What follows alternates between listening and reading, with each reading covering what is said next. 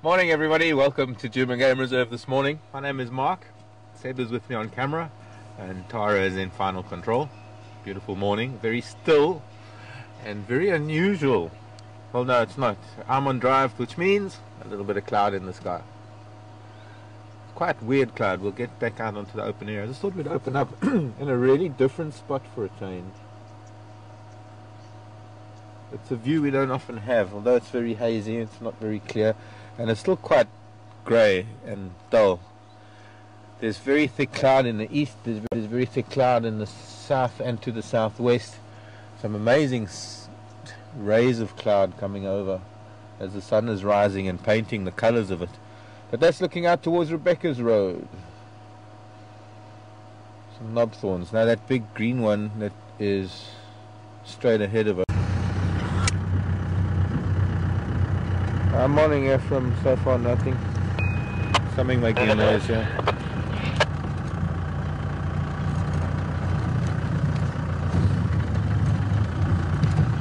At the moment I'm down at Philemon's Dip.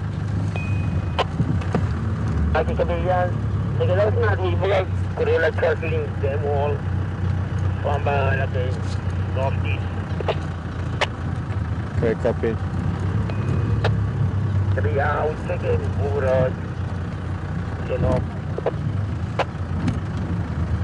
Okay, copy.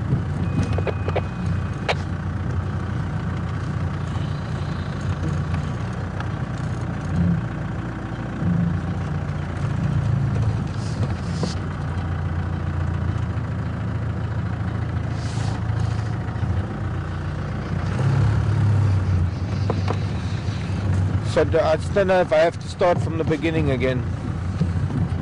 It can be a little bit disheartening sometimes when we really have a wonderful start to morning and then we find out that we've got to start all over again because of the lagging behind.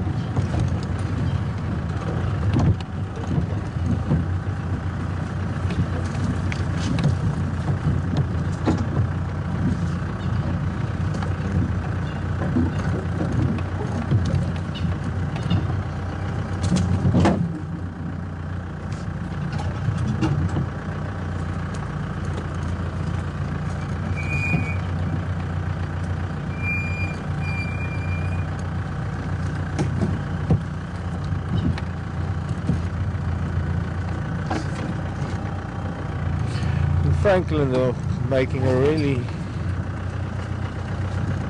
determined alarm call here.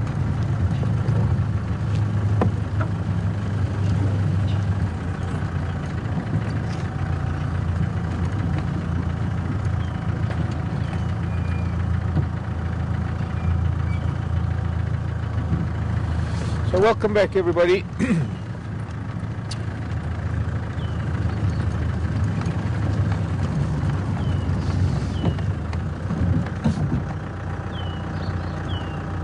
Maybe nothing. There's a Franklin feeding quite peacefully here. Maybe further back towards the road. That was worth a try. A lot of hyena tracks there, a lot of elephant on Philemon's Dip and buffalo.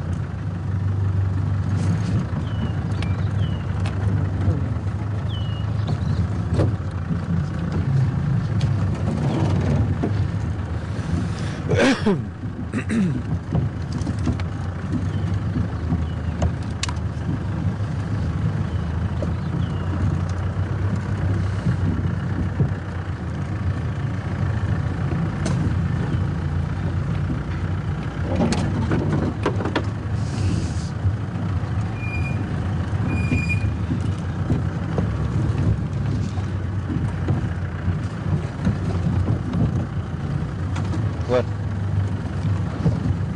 Did you see something? Stopping there, yeah.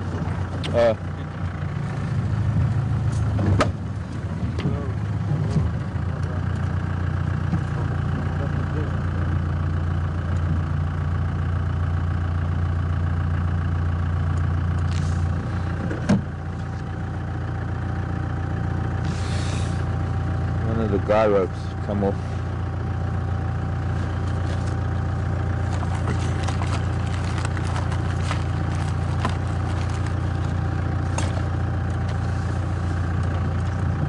Very sticky this morning, kind of humid, a little humid. Just a very slight chill.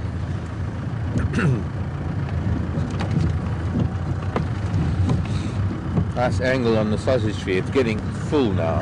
Look how dense it is. The leaves have come out to shade those flowers. A lot of the flowers underneath the ground.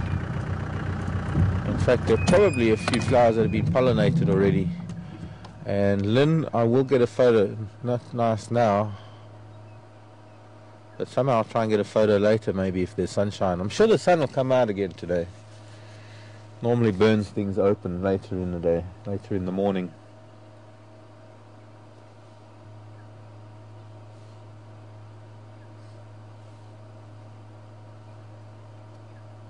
There are a few birds in there, probably starlings. The starlings are the cheats because they tear open the flowers to get, and the bulbuls as well, to get to the nectar at the base that only the sunbirds are supposed to get to.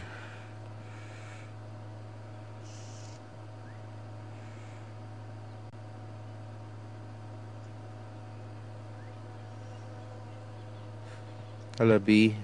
I've got a bee in the cab with me. Come sit on my hand. Here's some water. Bee. Who's that? A barbet. Crested barbet. Also cheating. A lot of those flowers will be eaten by all sorts of antelope as well. Of course, that's only after they fall off of the tree.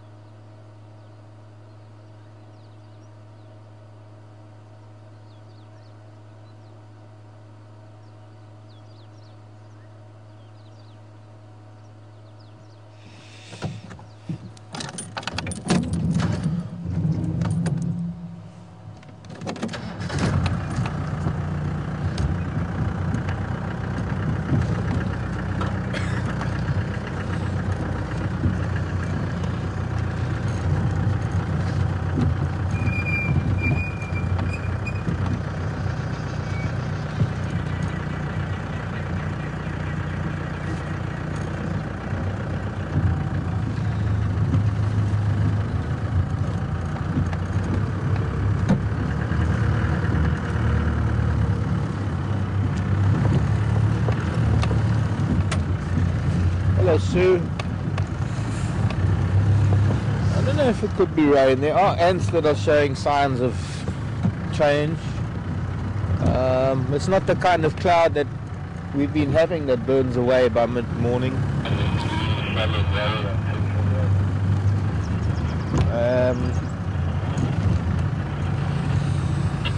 Very, very high cloud. Also 2 layers, which does sometimes indicate rain.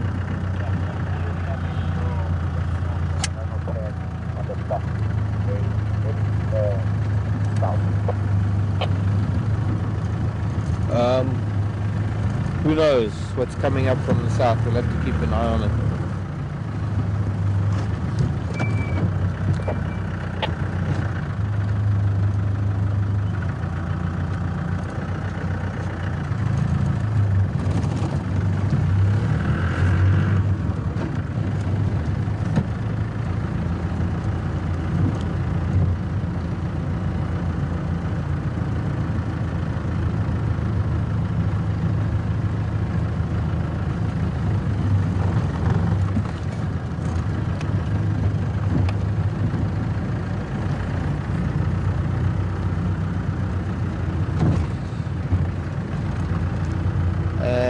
Sue's saying also it's getting cold in England already. I've been listening. Well, I've heard of some temperatures getting down into the 40s and things already. In parts of the northern hemisphere, it can't be too pleasant, but it's not winter yet, so it's still autumn. You might still have a bit of warm weather going into October.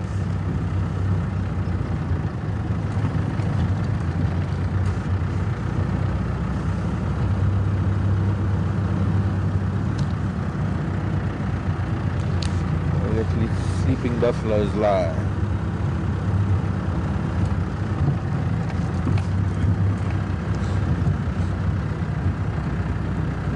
Elephant all went west, yeah. So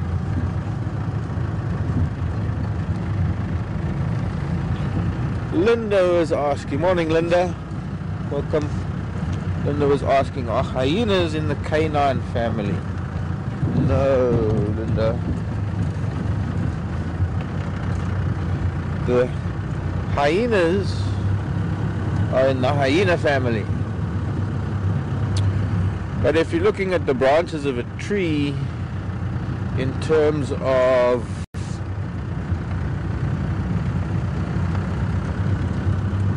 where they fit in the family tree of the carnivores, there's a marula tree. Let's use that as an example. Let's take the marula tree as, and this is just a very basic, but if you take this marula tree as an example, and the main trunk of the carnivores, that first fork, let's say, that would be where the dogs branch off, the Canidae. And then the second fork, you take the main one, and then you see there's that little branch that goes off again. You could say after the dogs break off and the rest of the cats and their families, then underneath that you get another branch that goes off way on its own, and that would be the hyenas. And then another branch would be the vivirids, which are the mongoose and the genets and the civets. And then another branch which would be the cats. So I guess what I'm saying is the hyenas essentially would trace back to cat family more than dog family. Well, not trace back to, but are linked closer to. They have feline genes more than they have canine genes, but all of them have, there's a bacteria, all of them are from the order of carnivores, the carnivora.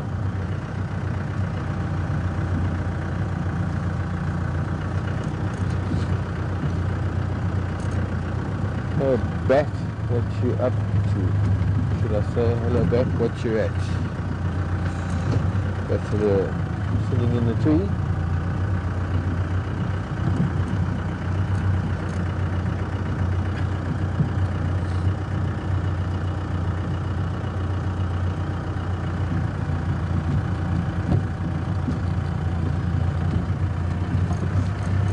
Bachelor sitting in a tree sometimes means something, but on a day like today, not necessarily. It's overcast.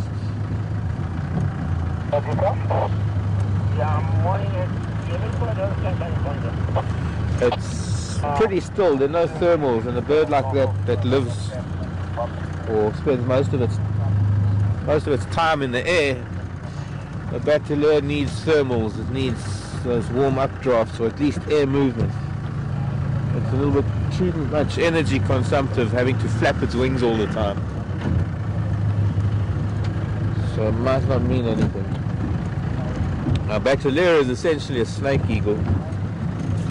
What we term the snake eagles, and they are set apart from, say, the true eagles, in that the true eagles have got feathered legs all the way down to the feet, and the snake eagles are feathered. Well, they scaled legs, they've got bare legs. Supposedly to help them dive into the grasses after the very small prey, as opposed to the other eagles that have much larger prey. But also to give them a fair amount of protection against being bitten by their very prey items. The snakes. Not necessarily only snakes. But of all the snake eagles, the bateleur is the only one that really scavenges. It's one of the lowest flying eagles. In fact, I think the only eagle that hunts lower than a bateleur, there's the elephants. There's the bateleur flying. Speak of the devil. The only person, or rather eagle, who flies lower than the bateleur is the African hawk eagle.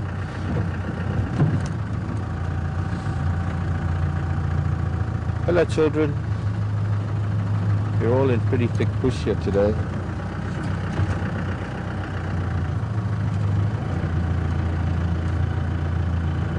Amble up to this mom and these two moms. Looks like a very young mob.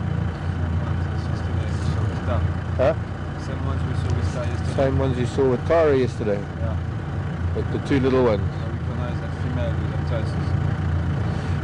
Because this female is a very young female. That must be her new baby, maybe her first baby.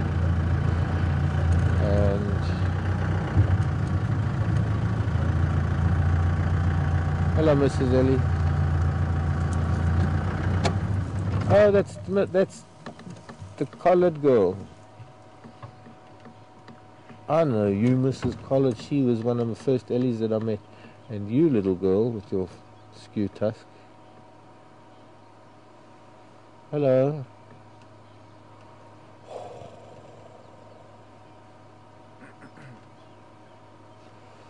Hello. Wrinkled little baby. Now, Lynn, if you're watching in Canada, otherwise I'm going to take photos. We're trying to establish how many of these collared girls we have, because we seem to think there are two of these collared females that look similar.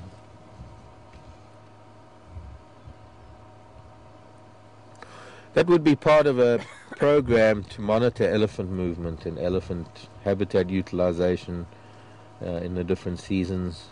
There are a number of individuals that are collared, both cows and bulls. That we're looking at up there is the actual transmitter.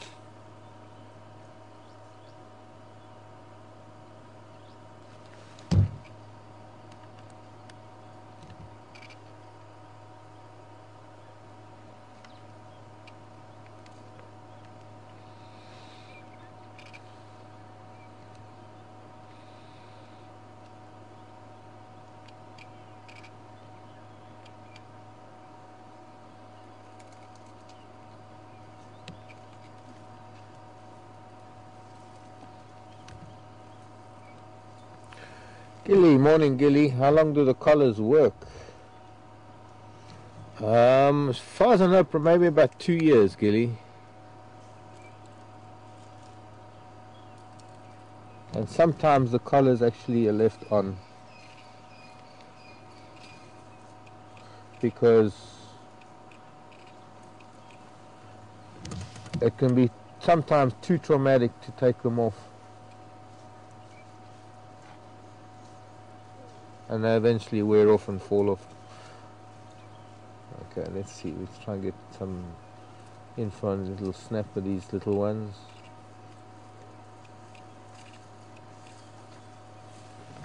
She's going over to join the rest of a bigger herd on our left, deciding instead to go behind us rather than in front of us.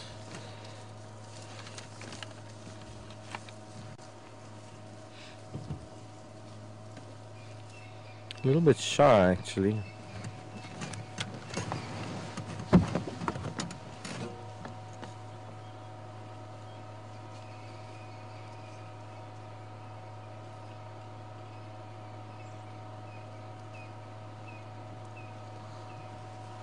Oh, nearly stood in wet buffalo dung. And you like?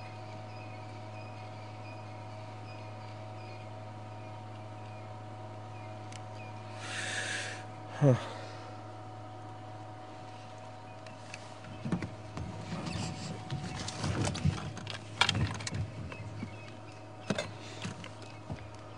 Small sunwind low on Spam Road.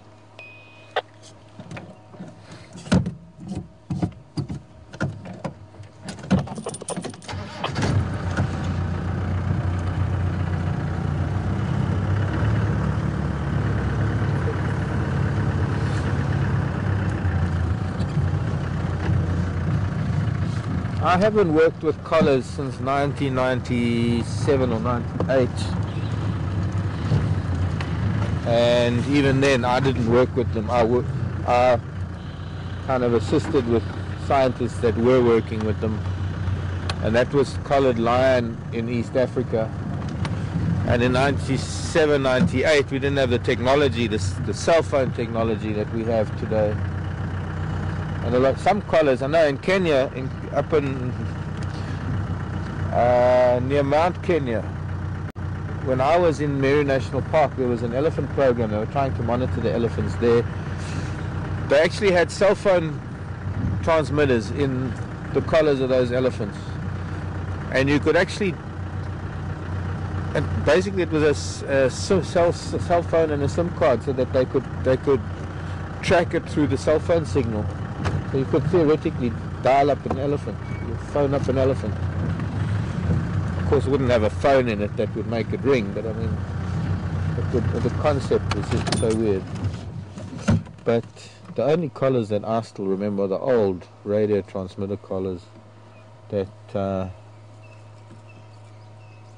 would have this transceiver, and you'd drive around with a transceiver and an antenna, and it was a directional antenna, and you'd have this very, very faint blip, beep, blip, you know what I mean, kind of beep thing. And there was just this subtle change in its intensity or its volume, and that would tell you which direction. It was not very easy. Nowadays, they satellite tracking collars perhaps, and they upload information to a satellite and send GPS data. And of course, the other thing is that batteries are different now. In those days, I don't think there were lithium ions or whatever batteries are used now. They were nickel cadmium and batteries that didn't last very long. So I don't know about the collars of today. I don't know how long they last. I don't know how long they stay on the animals. I don't know if they're taken off. On elephant, it might not be that bad. Who knows? I know that in some cases, scientists would rather leave a collar on an animal for the last few years of its life rather than put it through the stress and possibly kill it by darting it. And it's something that people don't realize, is that it's one thing when you're doing research and having, well, let's put it, let me just take a step back here. This kind of research is vital for information on how how to manage the elephant population better, because unfortunately it does have to be managed. Unfortunately, as big as the Kruger National Park is, there can only be a finite number of elephants that can sustain themselves within such a large area, and with the population getting up at about 15,000 or so, then the National Parks Board have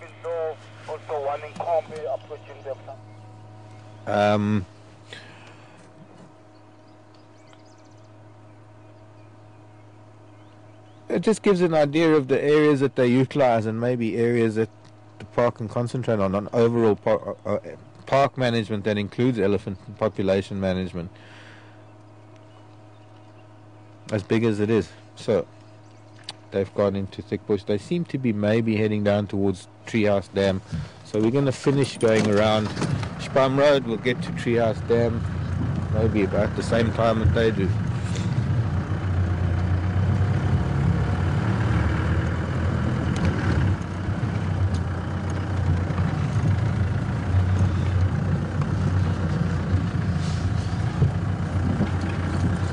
If I don't get distracted, I shouldn't.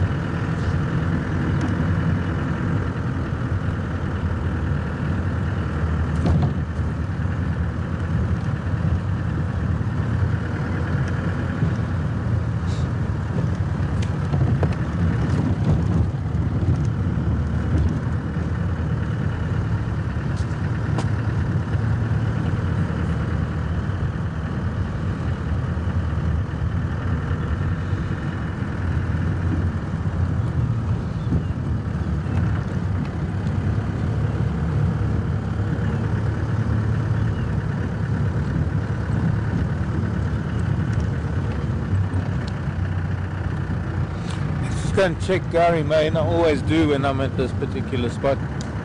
Just check on the main road to see what animals. There's a Daker running up ahead. It wasn't running away from us. It was running. I didn't see anything chasing it. Lots of zebra. Lots of zebra have gone south.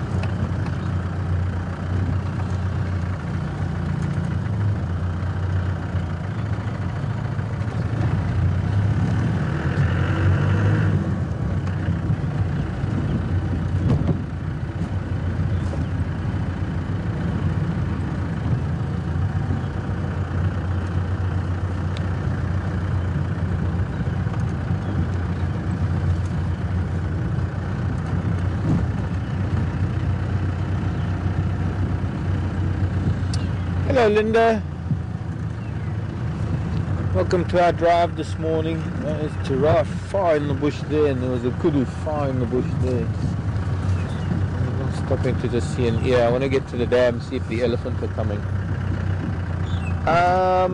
Linda was asking about a question she asked yesterday when she was saying, she asked a question about hyenas getting lighter in summer, and I think when I asked the question, there's a lizard buzzard, I think it's a lizard buzzard, just flown into this marula tree. Can you see it up there, Seb? First, second, third branch to the left of this marula. This marula, Yeah. first branch, second thin branch. Oh, okay, got him.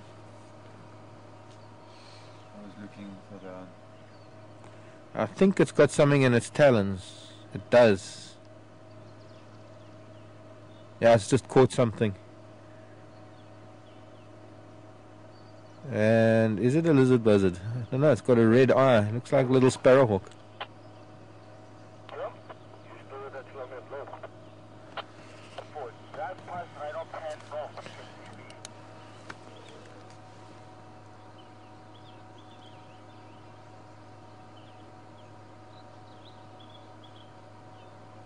I can't tell whether it's fur or feathers underneath its feet there.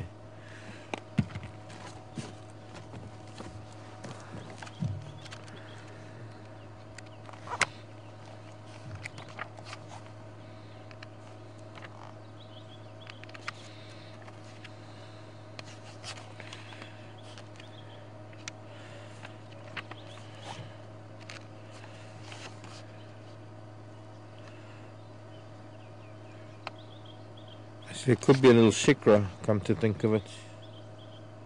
If I could just see the color of its breast.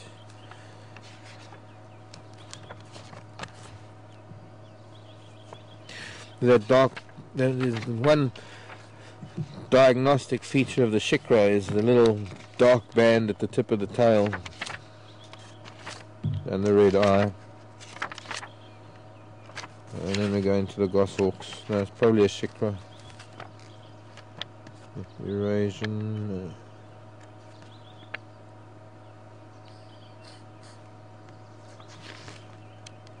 See, a pretty neat grey tail with a dark band at the end of it, and so the lizard buzzard's got white bands, white barring in the not barring, but white bands in the tail, and perhaps a little bit bigger than that. So shikra it is. Accipiter bardus and some. Spell that? Huh? How do you spell that? Shikra. Yeah. Shikra.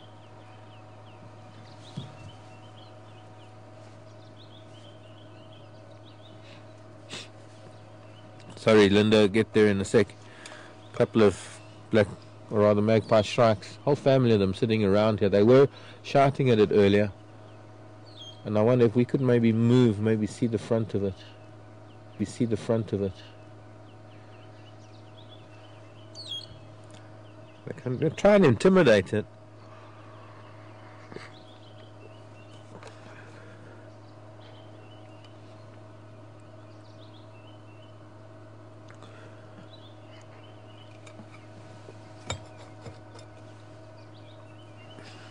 They might intimidate it enough that it drops its prey. There are now 5 of them. Oh, it's gone. It's a mouse.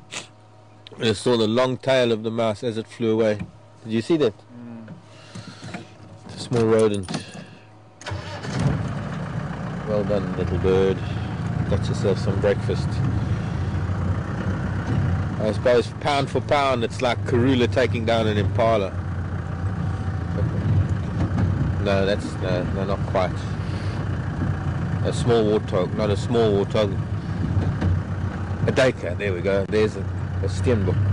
There we go. Pound for pound, Karula with a steenbok. Here's one of the ellies. 2 of the ellies, 3 of the ellies, some more of the ellies.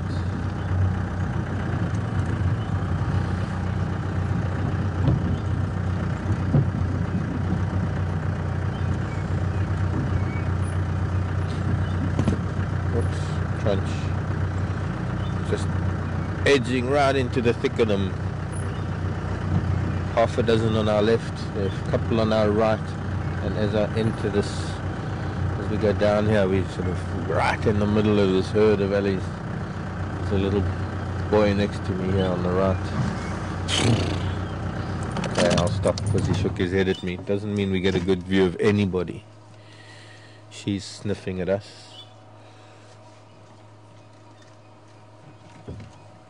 Okay, I can try again. Just move. Elephants will move into view. They're all feeding.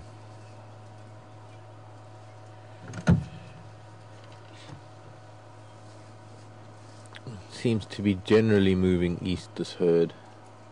Looks like quite a large group, so it's a number of family units that have come together, different females and their immediate families, their offspring, their daughters.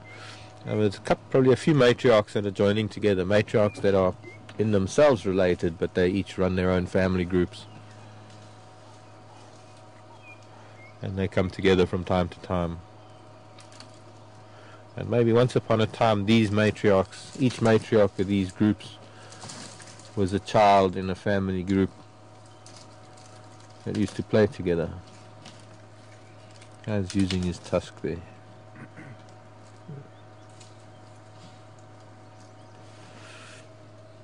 Trying to break it in a way that it strips the bark. So now he's using his trunk more than anything else to try and strip the bark. There we go. You broke it, now eat it. You dropped it.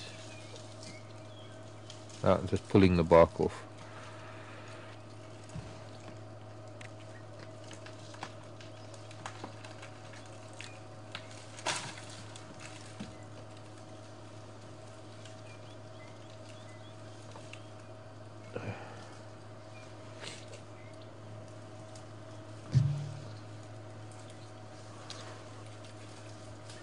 So Linda was saying not meaning lighter in color but lighter in density. And what is the point of an animal like a hyena having such a thick coat in such a hot climate?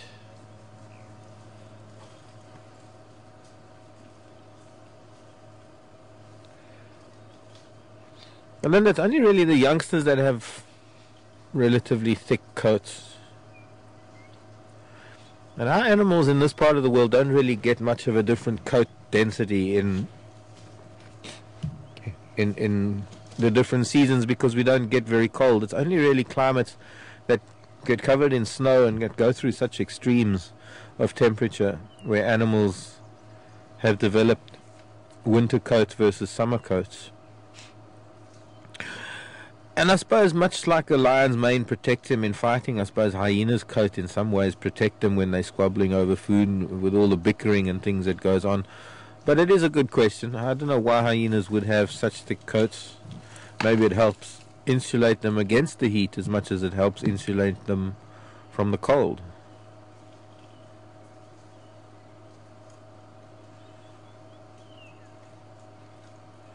There are a lot of elephants here.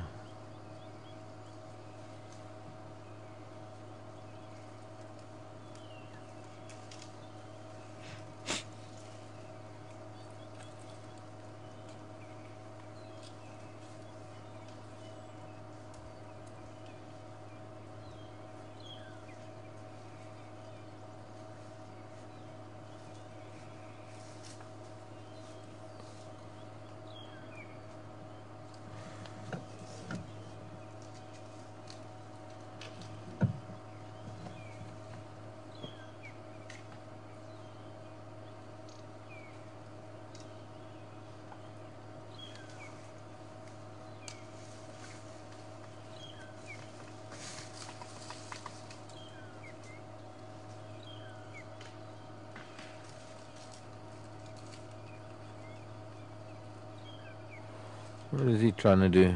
I should try and move forward a bit. Scratching his chest. Oh, got a nice scratching post there. Well, yeah, the other one broke the branch and chewed the bark off of it, and he's using it as a rubbing post.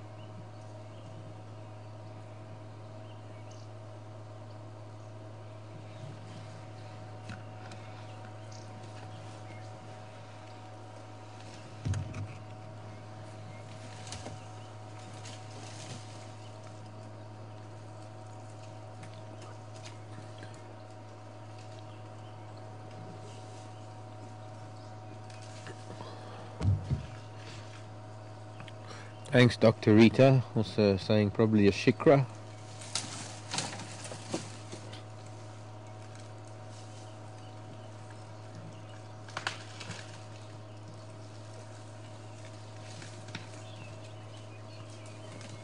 He's trying to get to roots here, this boy. They were trying to push. What happened was they must have been trying to push that bush willow over to lift it to get to the roots. And he's been fighting with the stump that remained, not being able to get to the roots. And his zebra, small zebra wood scratching him in a delicate place.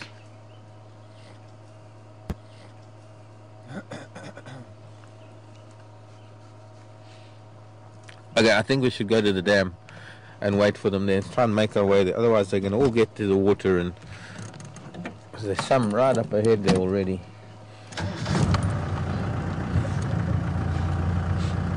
Go, maybe get there and wait for them. Relax, little boy. Sorry to move you on from your toy.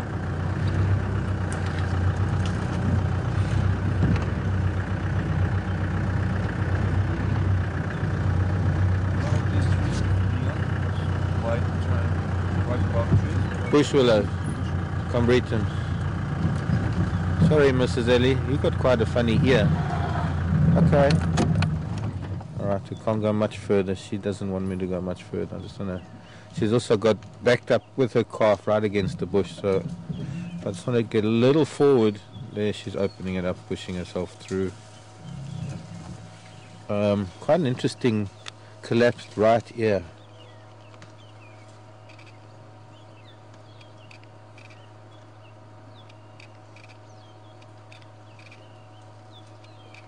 At the top, her cartilage is folded back a little bit more than usual. Should be quite a distinctive feature of hers. Looks like they've been stressed by a vehicle recently because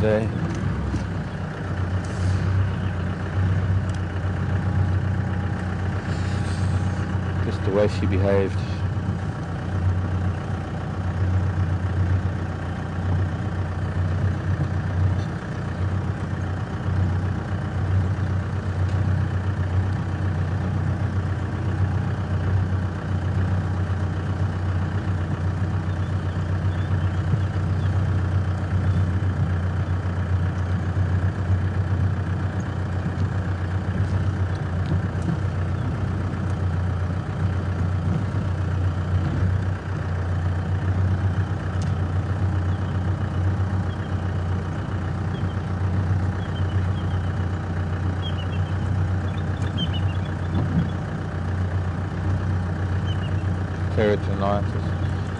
Hello Gilly, welcome. Gilly's asking how come they don't puncture their intestines with these sharp sticks and things that they eat. Well Gilly, they've evolved over millions of years to be able to handle it, because plants probably haven't always been so spiny. The spines and things on plants have been an adaptation to the diversity of life that feeds on the plants.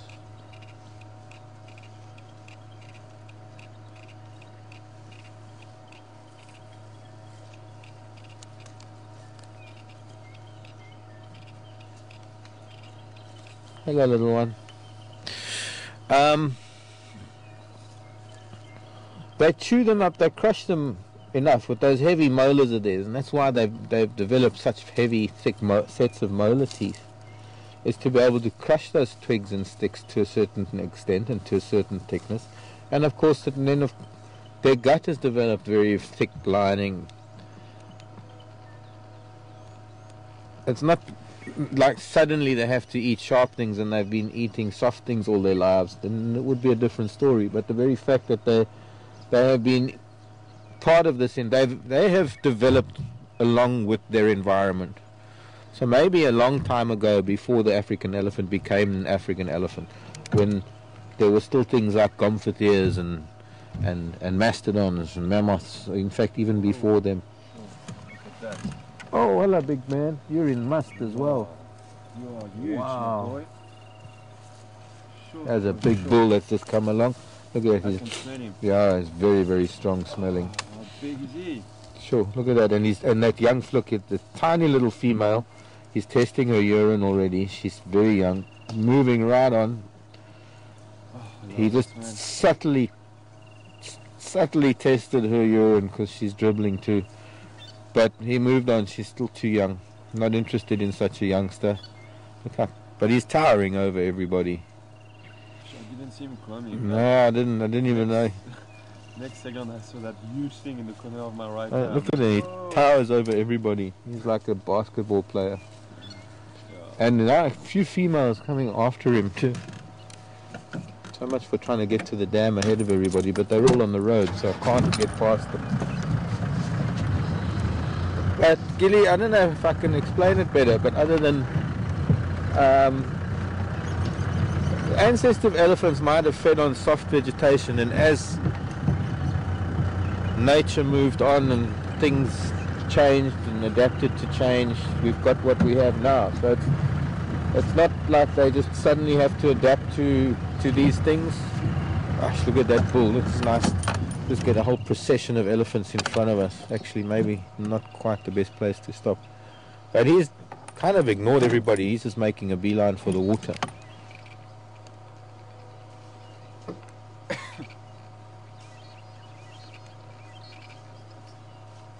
We've got to have at least 30, maybe more elephants around us at the moment.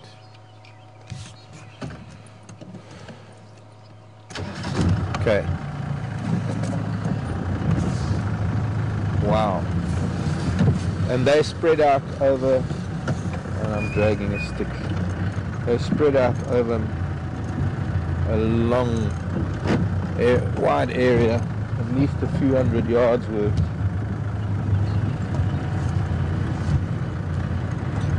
Okay, now here's this female again, who's going to think I'm doing something to her, and she's going to take it personally now. I just want to get past, madam, because I want to see that big man when he gets to the dam. Yeah. He's just marched straight on towards the dam. And he's got a huge following. Sorry, Mrs. Ellie. She's okay, she's not too worried about me.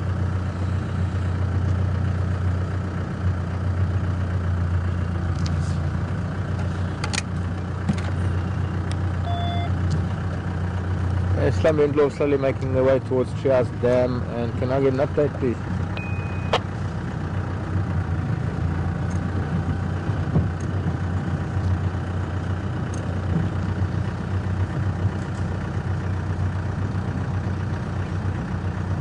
Everyone's moving fast all of a sudden. Partly maybe got to do with me, but I think partly because they're all deciding to rush to the dam quickly. Okay, let's go and see. That's not a trumpet, that's just blowing air through your trunk.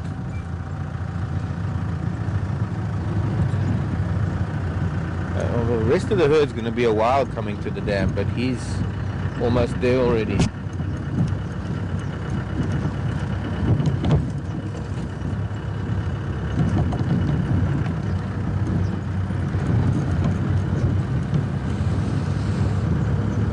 follow the smell.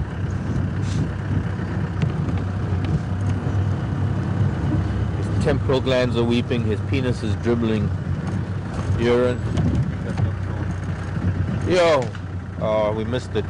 Just taken out a huge knobthorn.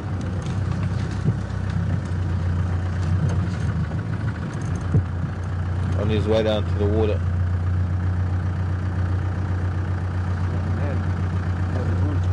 Yeah. He's not getting nice, not going to the water. Nice. Yeah, he just pushing down. He's probably feeding on some of the flowers. Quite a pretty sky. It's opening up above us, but there's still quite thick grey in the east. We're not going to get sun for a little bit still. Maybe another half hour or so, then we'll get some sunshine.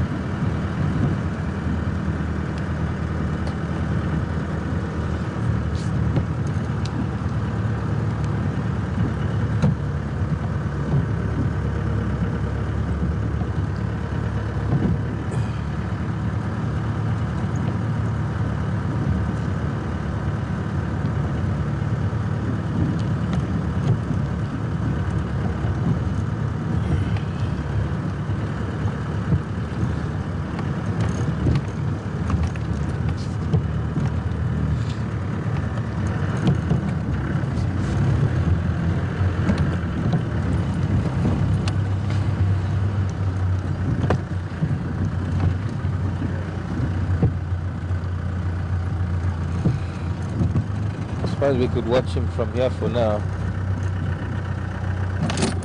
Beautiful reflection.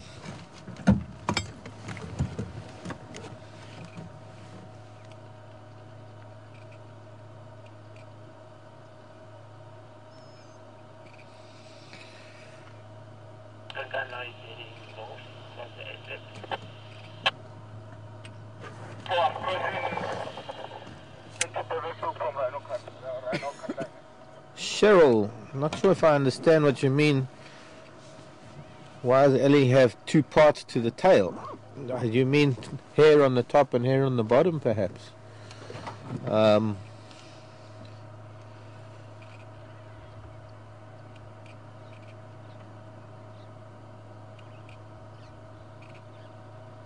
look at that, on his own he doesn't look like a very impressive elephant, but when he's with all those females and youngsters, he towers above them. The tails on an elephant's hair, no, let's do it another way around. The hair on an elephant's tail, it's a better way of putting it, act almost like like whiskers. I mean, yeah, they double as a nice fly swish if they've got decent hair on their tail, but essentially it's almost like whiskers on an animal, in that they're used as a sensory organ. They're used to help guide an elephant when it's reversing, when it's walking backwards. When females have got youngsters, they keep track of their youngsters by feeling behind them with their tails. Why it's paddle shaped like that and it's got hairs on the outside and the inside? Possibly because those are where the most sensitive touch receptors are, on the inside, so that it can feel things close to its own leg.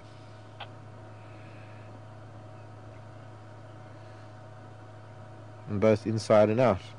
Don't know. I'm just thinking of things.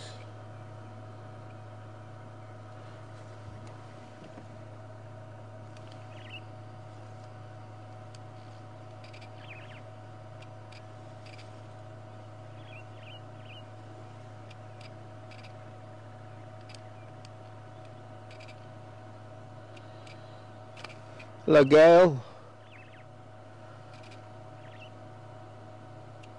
This is kind of answering your question, Gail, wanting to know if we've ever encountered an elephant in must, and do they show aggression. They do sometimes.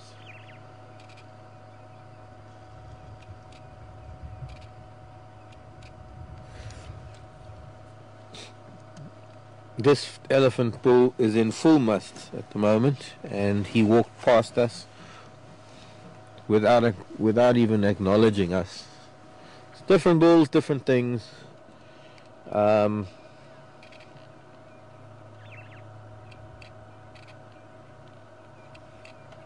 Wish we had some sunlight. It would be nice if the sun would just get above that cloud. It's about to. I can just see it popping its head through little breaks in the top of the cloud. But there are elephants that can show aggression. I have had that in the past.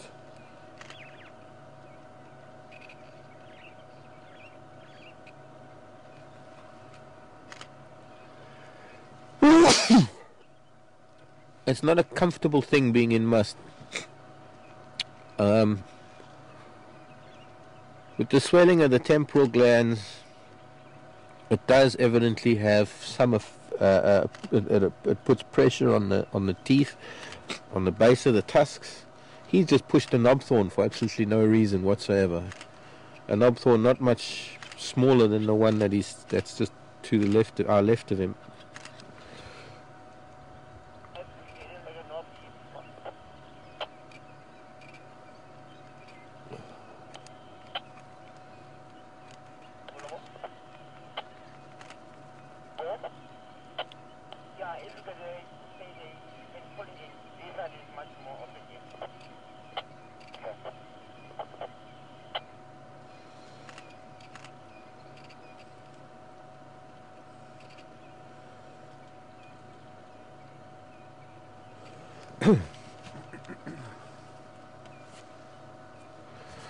Oh, hello, Teddy.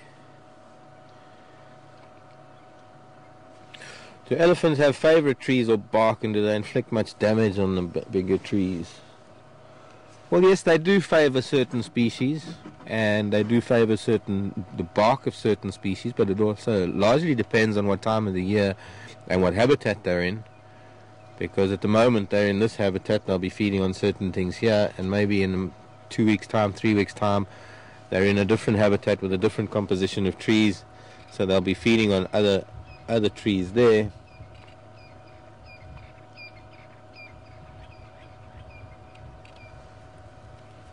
And I wouldn't really, I mean, yes, some people call it damage, and I suppose in some circumstances one could see it as damage when one considers the large populations of elephants that move around and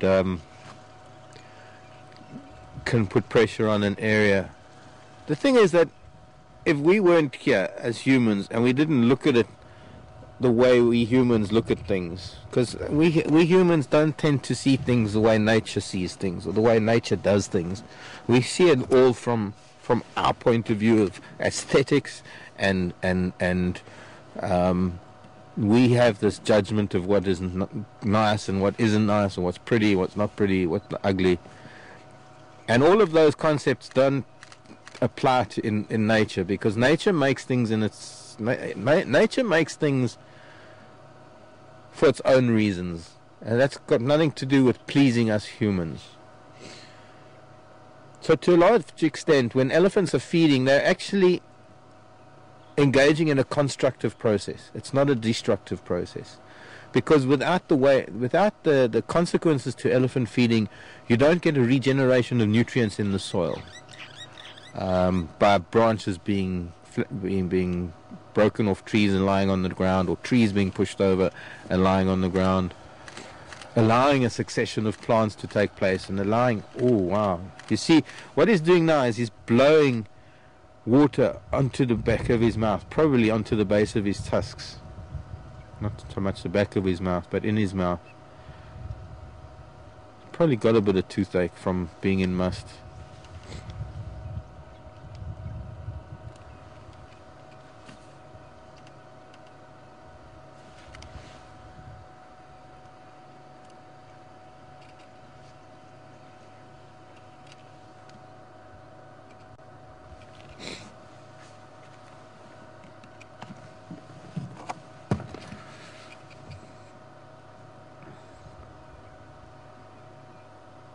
But yes, sometimes when I see a tree like a big marula tree that has been ring barked and then dies, it is kind of sad in a way. Or now like a knobthorn that he pushed over, kind of sad that he would that well, that tree might still live.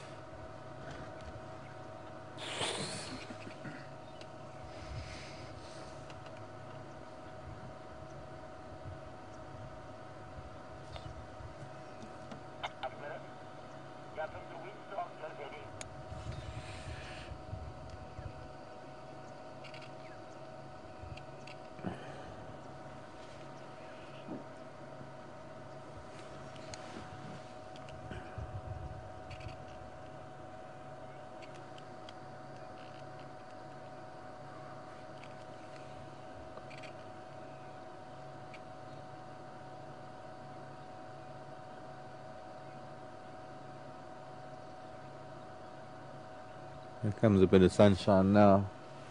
Very, very faint, still coming through cloud, but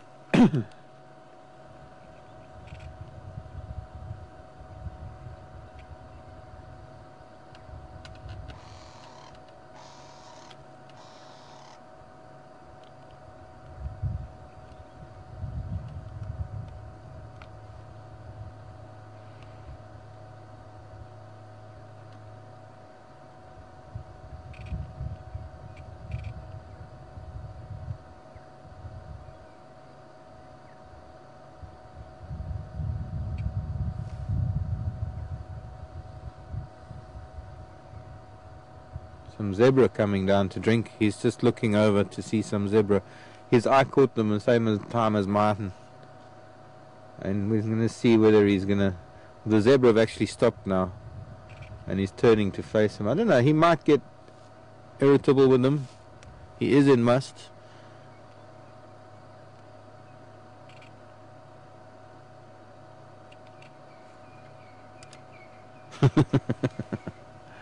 You can see he's standing with attitude.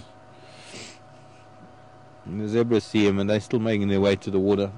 We're going to sit here for a while because we've got zebra coming to drink, and then I'm sure that herd is going to come and drink.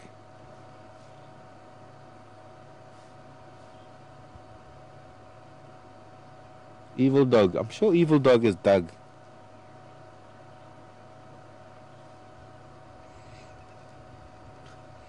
Okay, he's not going.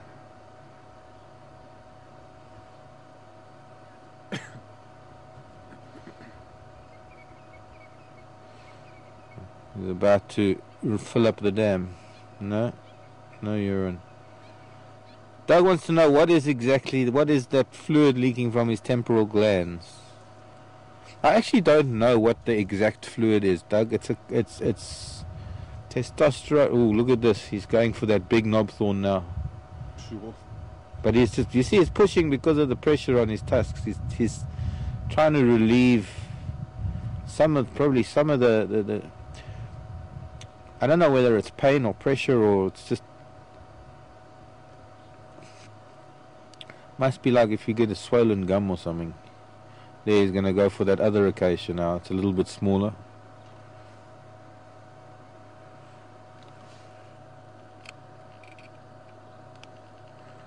But Doug, I don't know its exact composition.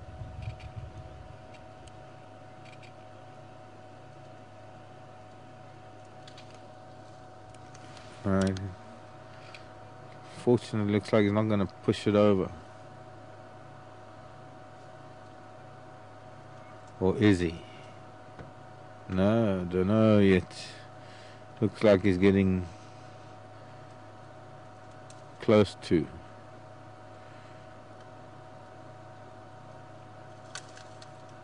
Take a branch off first.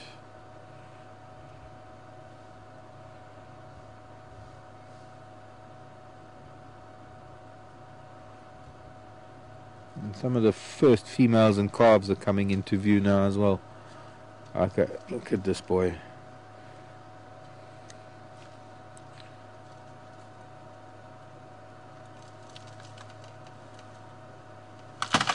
Sure. And that's one less knob thorn at Treehouse Dam. Yeah, one less knob thorn at Treehouse Dam. That was a nice knob thorn as well. And we might have one mouthful of flowers.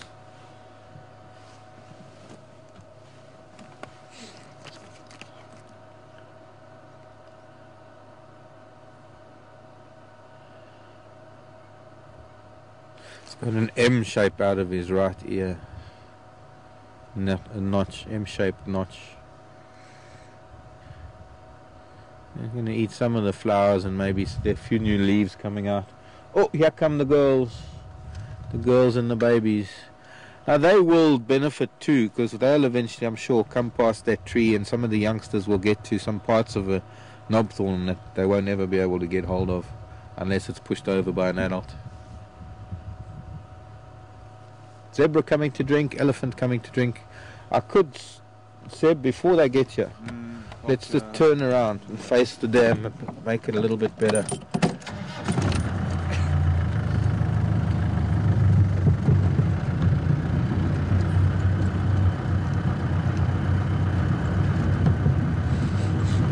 I want to also be able to see the zebra though. And we've got a beautiful waterhole scene happening here now.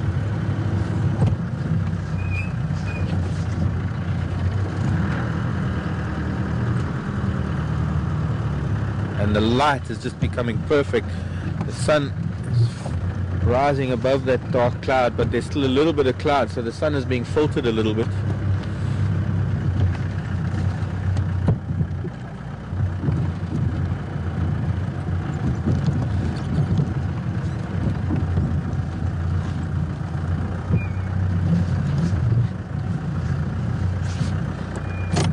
We can see him, we can see the zebra, we can see the mums and babies coming to drink. Sit back and relax and enjoy the show.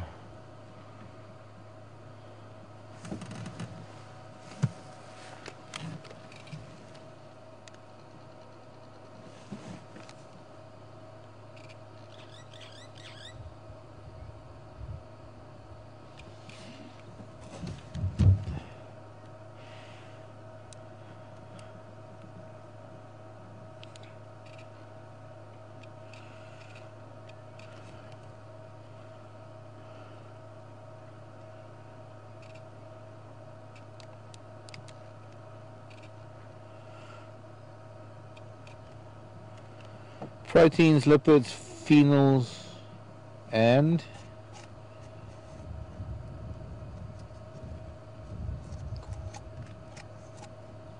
creosols, phenosol. Thanks, Tara, just from Wikipedia. What's it called? Temperin. It came from Nancy. Temperin. Thank you, Nancy.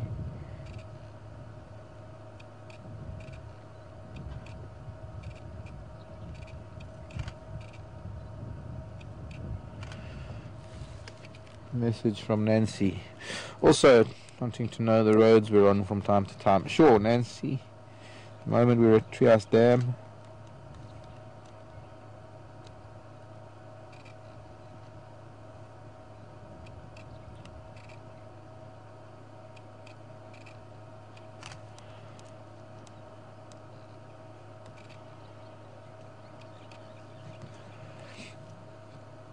Elephants are hesitating on the other side, maybe because I started up. We'll sit quietly a little bit more and wait a little longer. They will be coming. They're slowly making their way.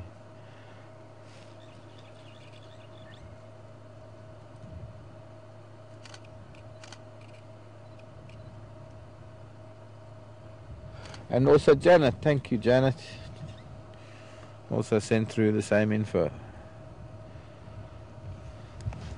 I'm taking a few photos of these zebras and we can put it on Wirecast.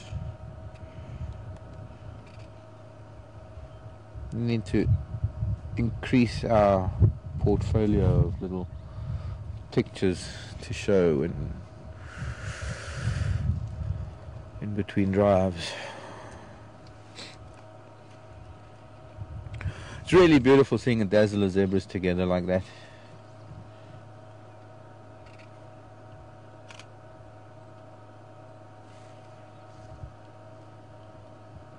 Just get some more light on them. Come on, son.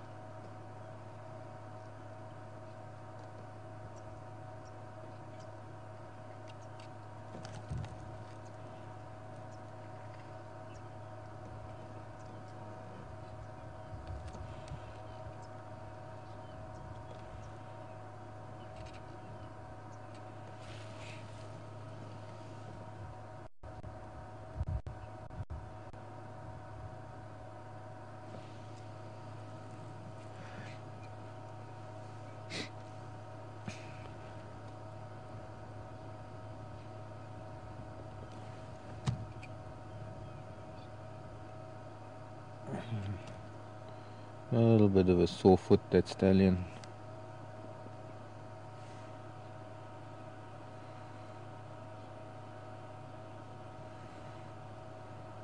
Got a mare flirting with him.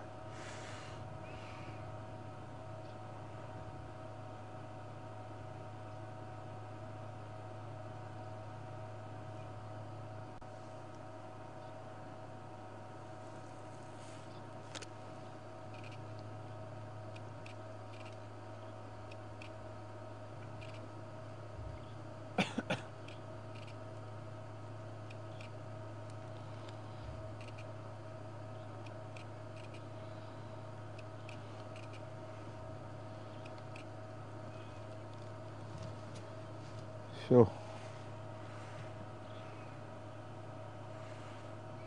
Can look right down his throat.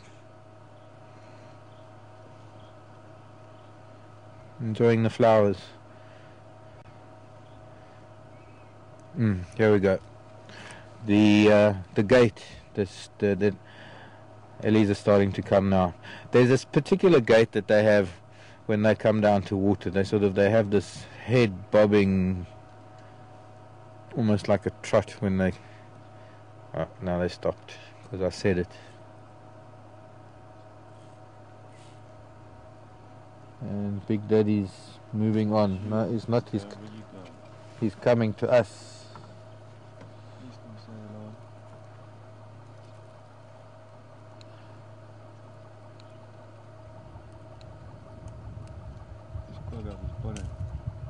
Pardon? He's covered with pollen. Yeah. His head is full of pollen and flower. Prettied up for the ladies.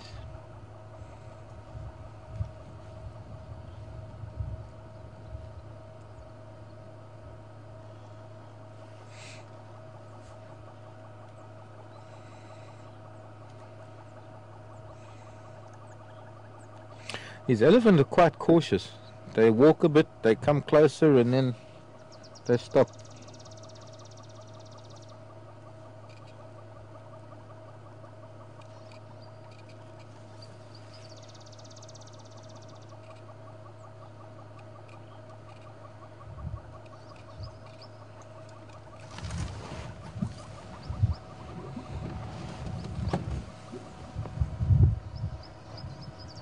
Don't push us off the damn wall. Got the bull quite close. I don't know what to look at now because here come the whole herd. Alright. Need 2 cameras. We need 2 cameras.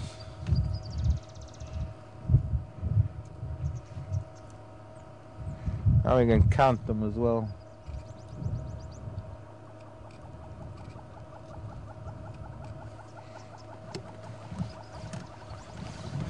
I hope I got enough battery in my camera.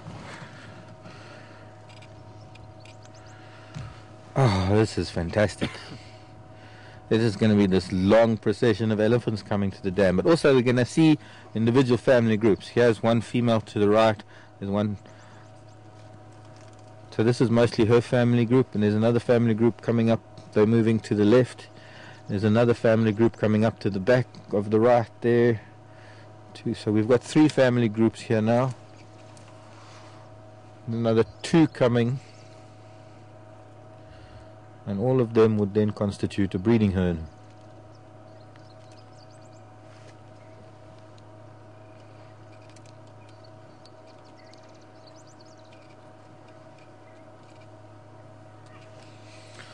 Sorry, Cheryl was asking about the zebra, and there was one in the middle, and unfortunately because of lag and stream, and then also the emails lag behind sometimes. Sometimes we don't get emails for a few minutes, and then all of a sudden a batch of 10 come in. And then when you're asking a question about a specific animal, sometimes by the time the question comes in, that animal is gone. As much as we are live and as much as we try, we love to just have things as close to real time as possible. Sometimes when it's lagging a bit, it doesn't work. But evidently there was one. I must look at my photos. Cheryl was saying there was one zebra that was a little bit darker. Was it be the stallion? Not necessarily, but it could have been. So I'm just going to pause now. There's that tuskless female. We've seen some of these elephants before. Tuskless females just up ahead of us coming onto the damn wall. I hope they don't want to come this way. Well, they can. Wow. 1, 2, 3, 4, 5, 6, 7, 8, 9, 10, 11, 12, 13, 14, 15, 16, 17, 18, 19, 20, 45, 6, 7, 8, 9, 30. There are at least 30 elephants coming down to the water now.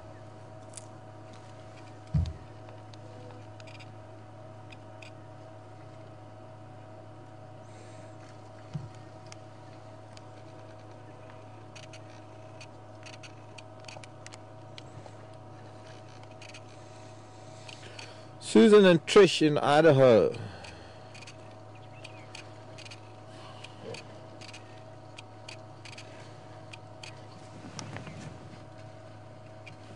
both asking the same question. Okay, I've got to move. Sorry, this female wants to come across and she's in. I have to. She wants to come. So I just want to go back a little bit so that she can come along the damn wall.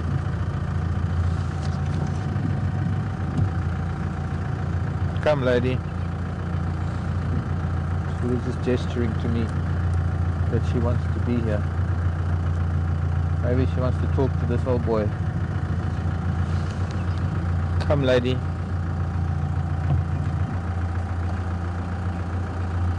Hello, Mr. Ellie. So that'll give her plenty space to come and do what she wants to do. Should I see them more? I can do a focus group on his desk with the other ones in the background, maybe.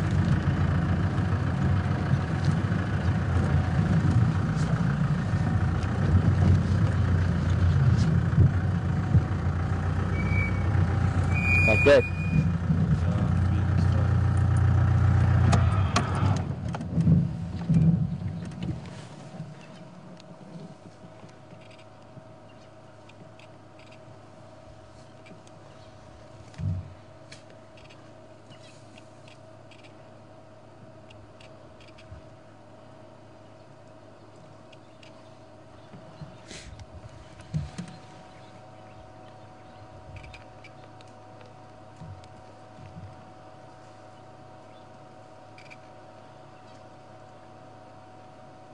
There's so many elephants everywhere, I don't know where to look first.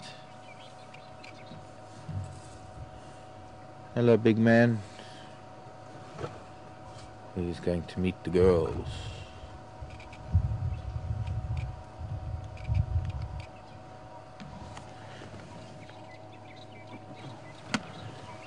Sure. Sure. How long was, yes, the question was how long the elephants stay in must. Well, the older bulls I think can stay in must for up to 3 months, but not full dribbling must like this. I'm not too sure how long that exact period is that they are in full must like this, but the whole must period can last in the older bulls up to 3 months. And a very young one there too.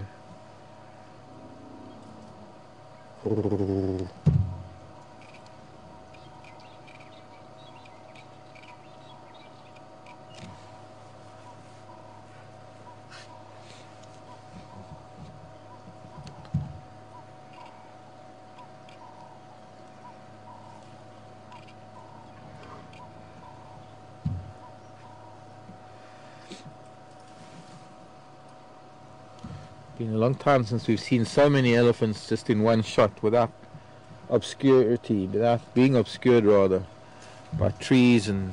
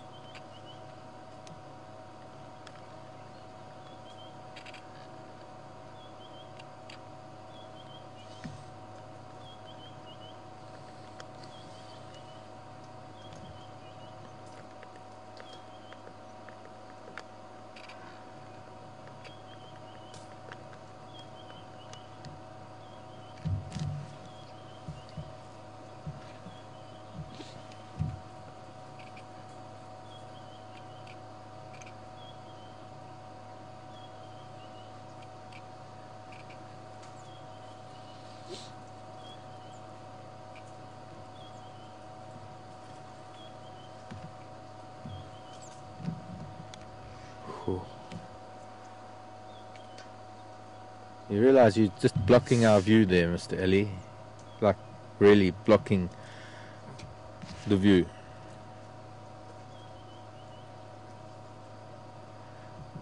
One elephant's hiding 20. Yeah, move off the road.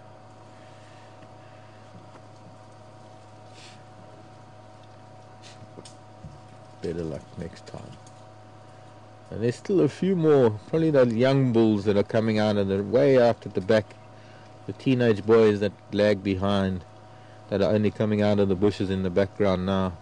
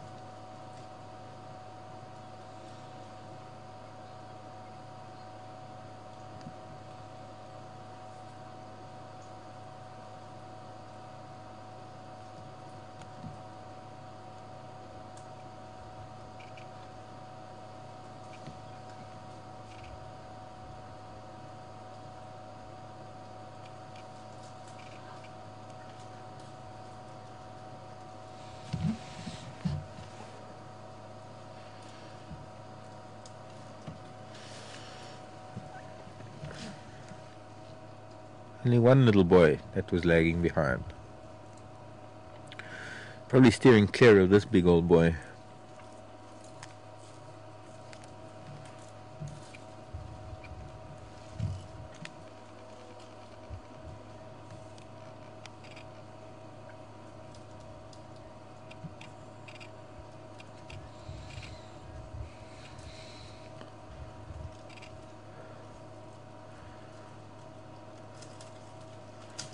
Yes.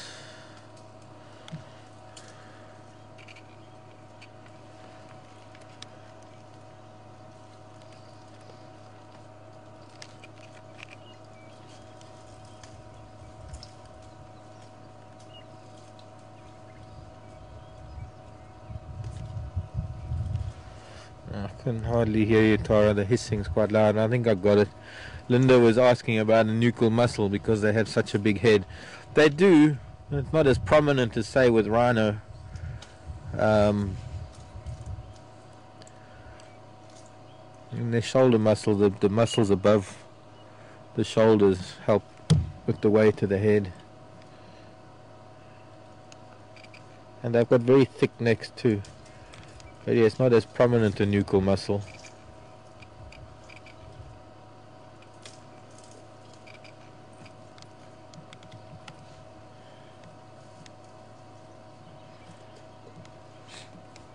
Where are you going, little girl?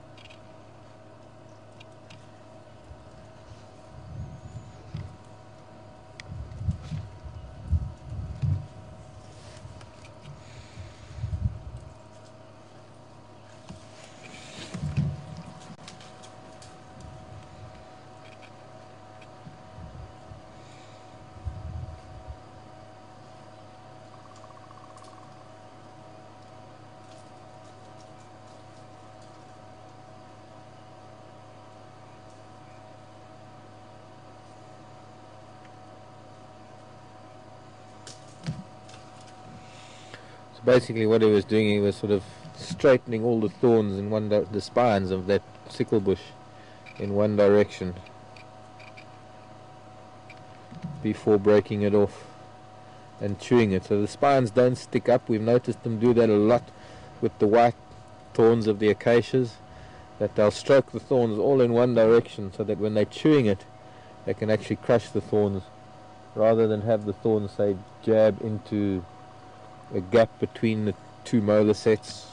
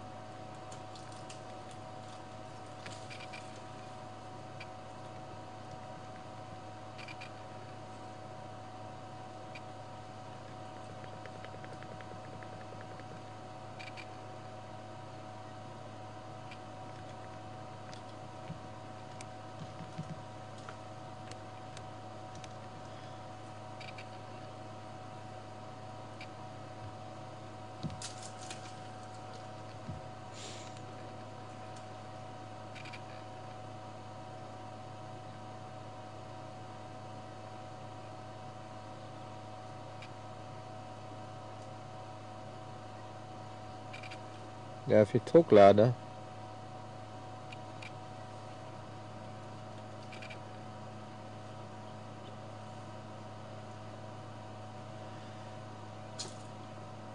Hello, Jane. Will the bull stay with the breeding herd until he's out of must?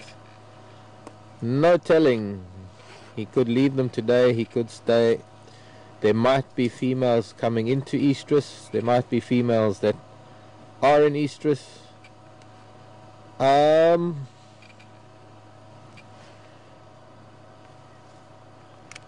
He might hang out on the fringes.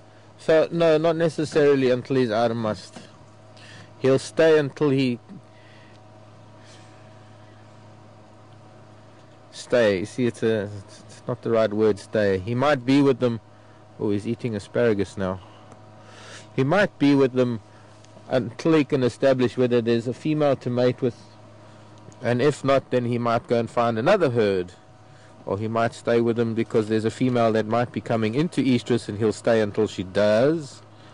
There's no telling, really. With such a large breeding group, could be they're coming together because there are females coming into estrus and they're going to be courting males, and other males are going to come in and they're not really interested in him because he's quite a big bull, but he's not an adult. I mean, he's only in his late 20s, early 30s maybe. He's not an old man.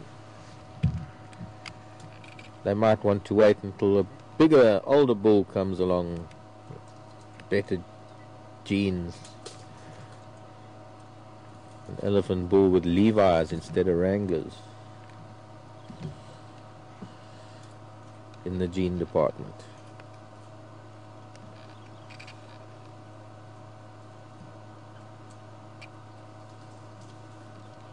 Not really nice light on him though. It's nice and close to take close-ups, but the light is such a hazy sun.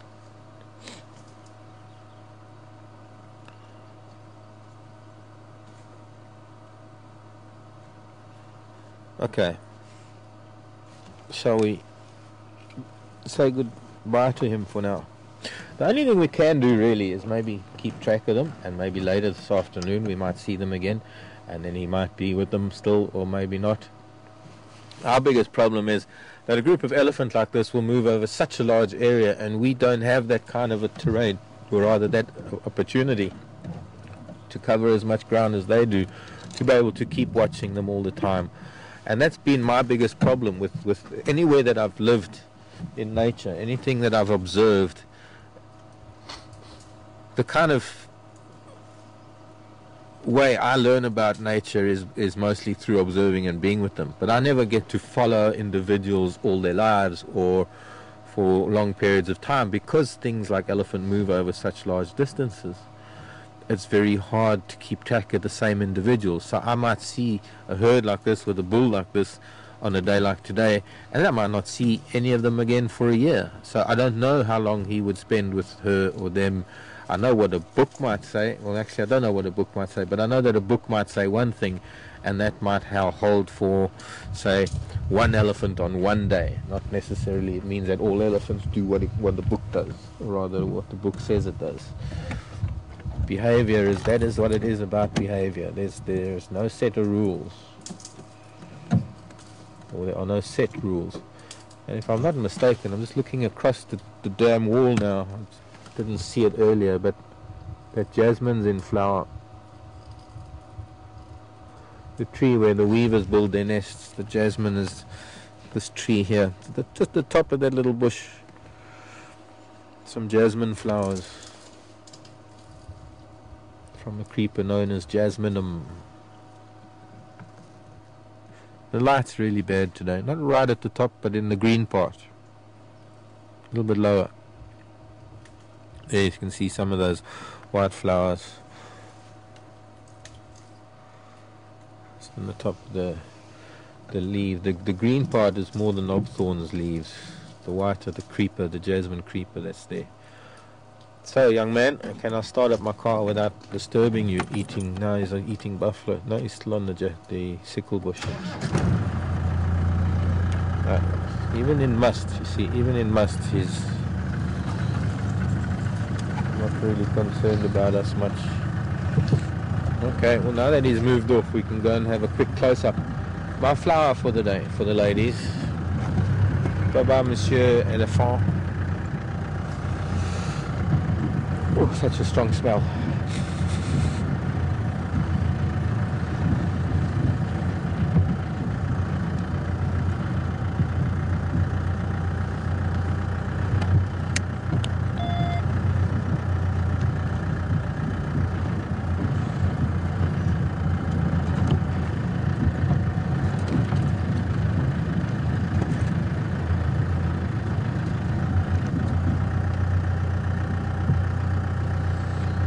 Joan in Long Island, and I can't even see them because the sky's too light. Maybe it's afternoon sunshine we'll try and find, or there must be other jasmines, but that's looking into a white sky. It's just gonna... Long Island, was it Long Island, Joan?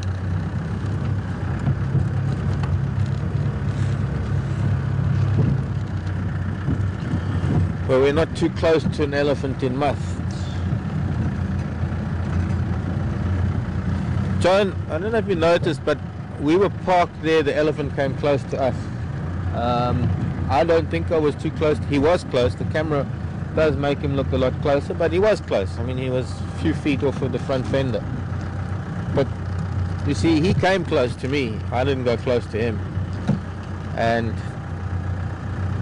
he's quite relaxed. And not all elephants in musts are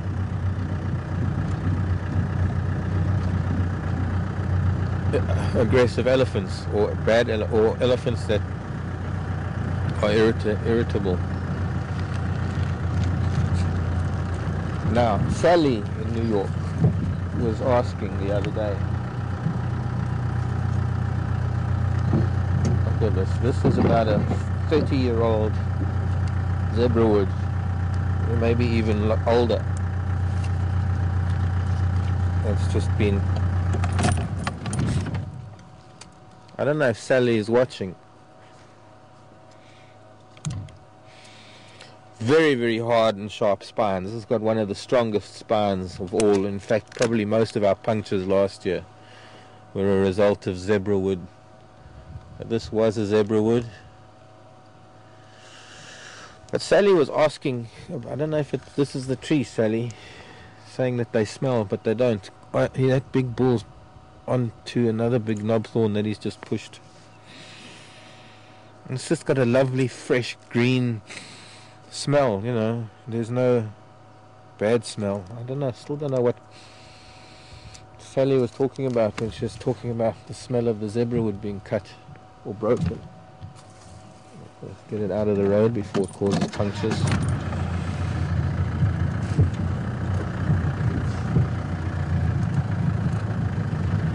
He's just pushed another knobthorn and carried on walking right on by.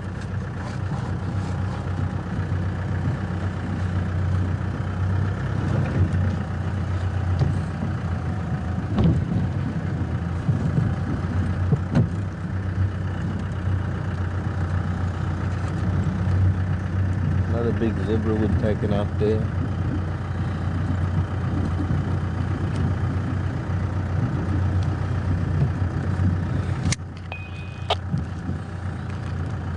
Shamanlov now heading east from Treehouse Dam. And is there an update besides Skankan?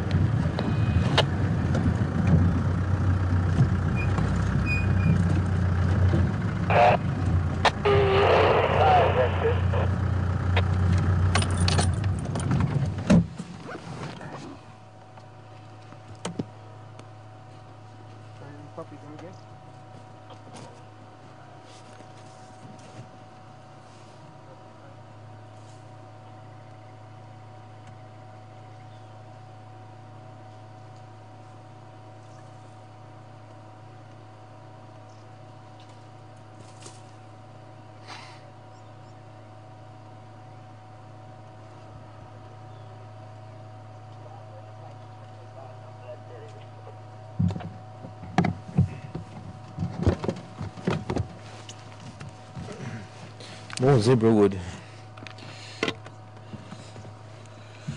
A few minutes ago they were feeding more on the bush willow, now they're feeding a lot on zebra wood. So it often depends on what the dominant tree is where they're feeding.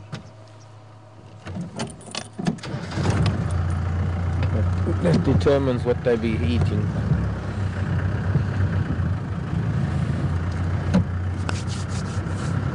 So there was a cheetah seen this morning up on Buffelshoek. In the airstrip. Might come this way with a bit of luck. We'll have to check Impala Plains later. Sandy patch. Okay, shall we leave these pachyderms and go and find something else perhaps? I could sit with them. I mean, I could just follow them all day. A big herd like this. But they've spread out now, and they've spread out over quite a large area. Excuse me, little starling. And all moving off into the bush to browse. So let's go and find other things that are happening in springtime. It's really looking beautiful. Little green shoots and little leaves coming out everywhere. Okay, Tara. Give it to me.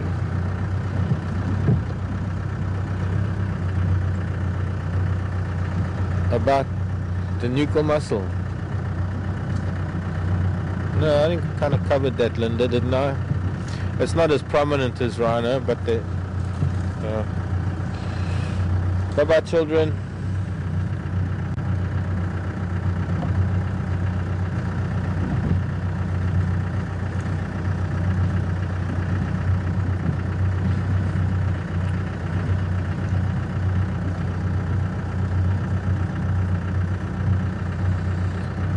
No, I couldn't get... I got the must part, but what about the end of the trunk? Sorry. You know the way the radio hisses. The divider. Could you discuss? I love it. Alan's, you know it's Alan's question. Could you discuss? I'm not too sure. Talking about the two fingers, Alan, the divider. I don't understand that.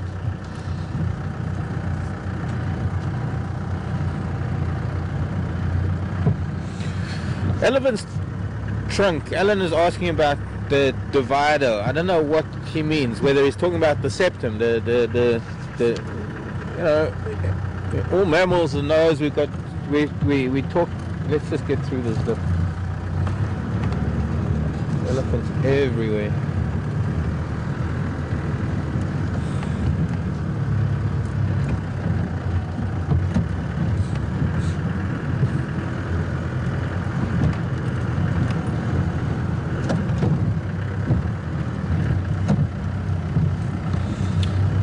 There's a...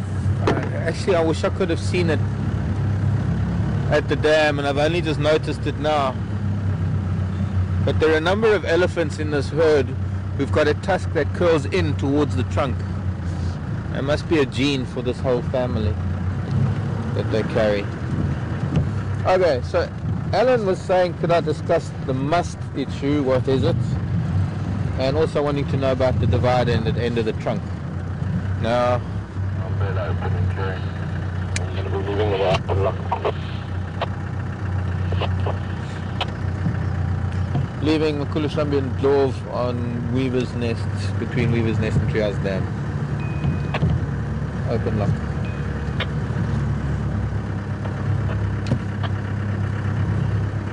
Now. I can hear the monkeys coloring. So, let's see, where do we start? Must. For those of you who haven't heard of it, it is spelled M-U-S-T-H, not M-U-S-K, as in musk ox, or musk produced by the glands of some animals. This is must. It is a period of heightened or increased testosterone levels. It's the breeding period for male elephants, and when their testosterone levels increase, they become slightly more or easily agitated.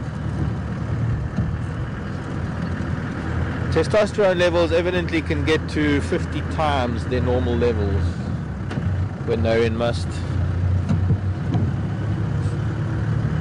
and they go through hormonal and physical changes that make them uncomfortable and can make them a little bit irritable. Elephants in must are known to have caused damage in India, for example, and Sri Lanka and other countries, Thailand perhaps, where elephants work with humans and humans have elephants in their family. Well, where elephants are used as beasts of burden. In some cases they're beasts of burden. In some cases they are revered and they're treated very well. But nonetheless, when elephants are in must, Asian elephant bulls, they are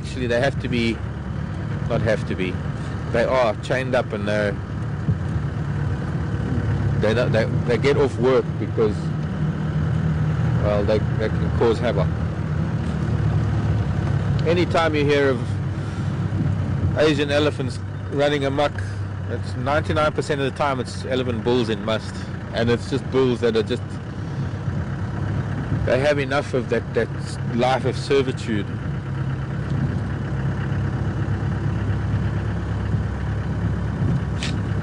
Oh, I've got an itchy nose because I want to sneeze and the sun's not bright enough to make me sneeze. But Alan was also asking about, all mammals have got a nose that is divided into two nostrils, divided by, what is it called? The septum, that cartilage. And well, an elephant's nose is no different, although it is so much more elongated than other noses.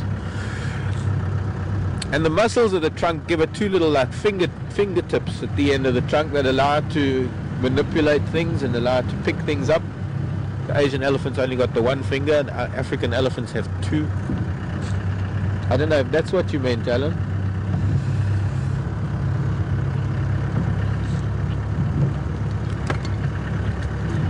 Okay, you're breaking up, Tara.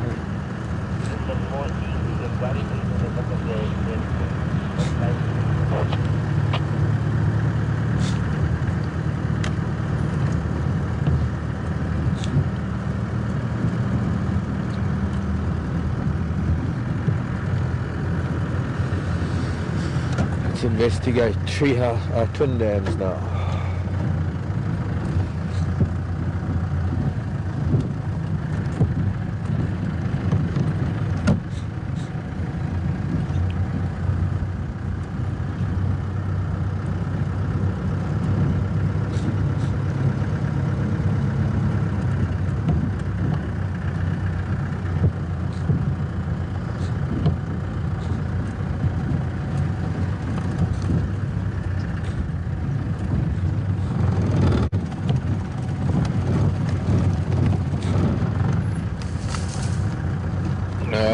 So 3 out of 5.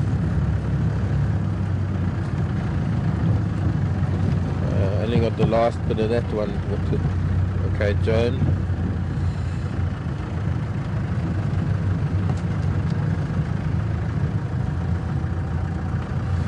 Joan wants to know the difference in intelligence between African and Asian elephants. Good question, Joan. I don't know if I could answer it. I would say that there is a difference in the intelligence, yes, because they're different animals. But whether one is more intelligent than the other, that's a different story. Whether their cognitive abilities or their rationalizing abilities or their, I don't know how one would measure it.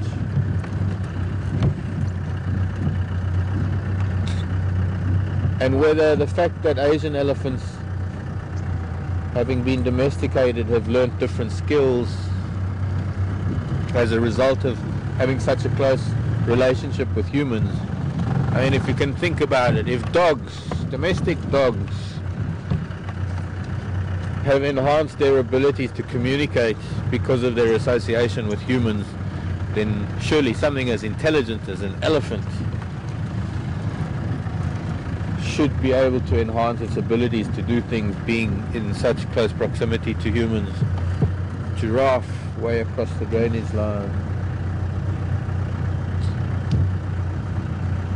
But I don't know how I would be able to quantify it. I don't know how I would be able to, well, not me personally, I don't know how it would be able to be measured. You'd have to give them each a quiz You have an Asian elephant and an African elephant.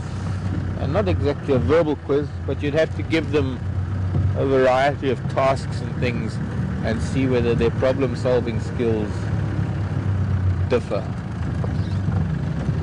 Whether they would, when different things to make them work together, I don't know. But then you'd have to do that with many different sets of elephants, because you wouldn't be able to draw any conclusions just from one individual of each animal.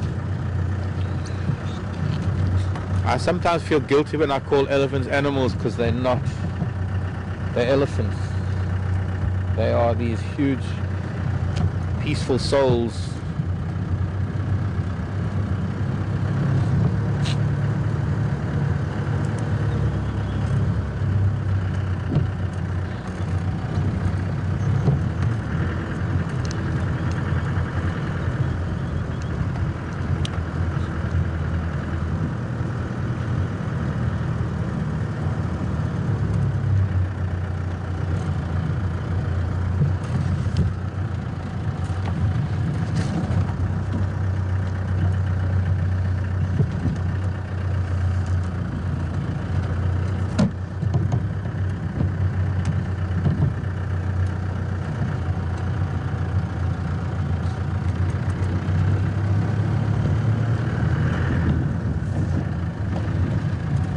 So we're now on Gowrie Main, we're heading east, we're going through the dip of the Mulwati River causeway that was flowing nice and strongly in summer,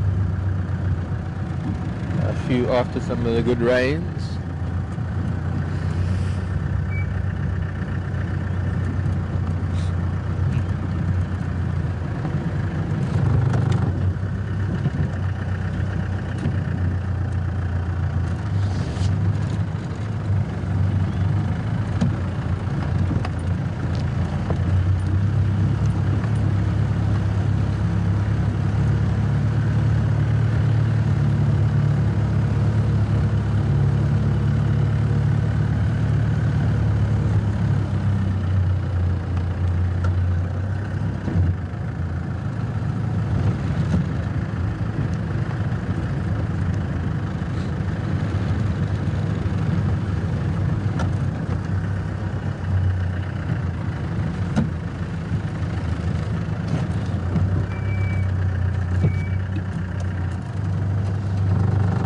Onto Leadwood Road, get off the main road.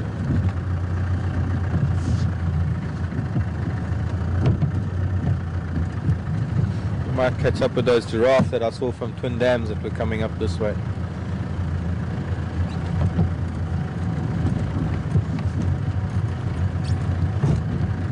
Got a hyena trap.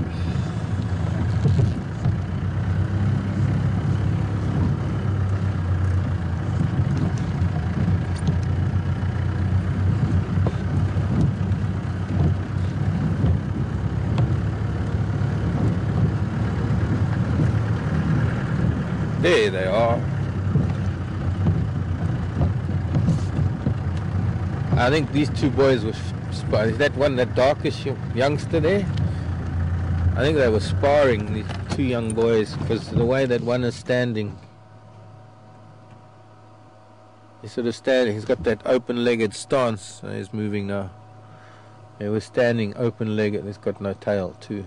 Lost the tip of his tail. Induna the giraffe.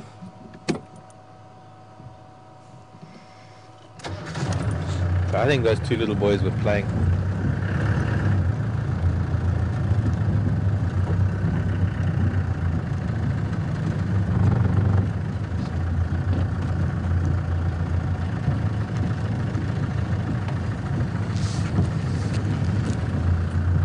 Over to Scottsdale in Arizona. Scottsdale, Arizona. Okay, back to elephant questions still, from on the subject of the elephants. I want to see, we can, maybe those bulls, those little boys, there's a female here. Those little boys are going to come out into the open. Maybe they'll spar again.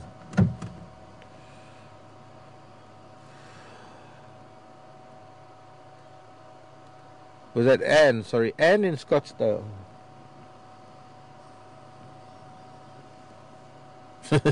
Suzanne, not Anne, but Susan was asking, when it comes to the mating, is it the male or the females that do the choosing? Well, actually it's the matriarch, but sometimes the males can force themselves on females. Rape is a known phenomenon in elephant society, and it is a reality, because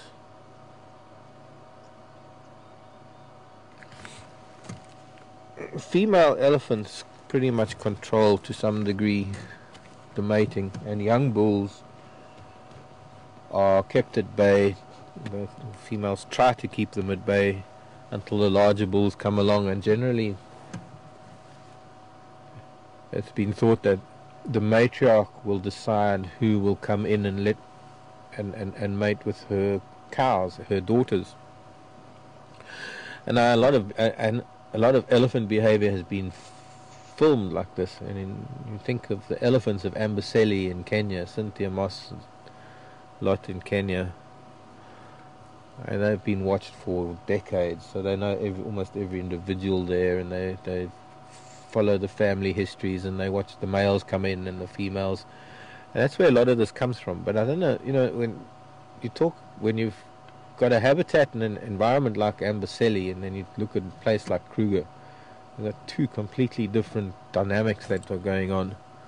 And for example, a few weeks ago, can't remember when it was, but we were with a herd of Ellies on Central Road, and there was a male that was chasing a young female, and I believe that if the terrain was more open and the herd was a little bit more tightly spaced, I think the matriarch probably wouldn't have allowed that to happen. But I think he managed to chase her off into behind some bushes and away from the herd, but he was only surrounded by younger bulls, and he managed to mount and mate with, I don't know if he managed to mate with her, but he managed to mount a very young female who was half his size.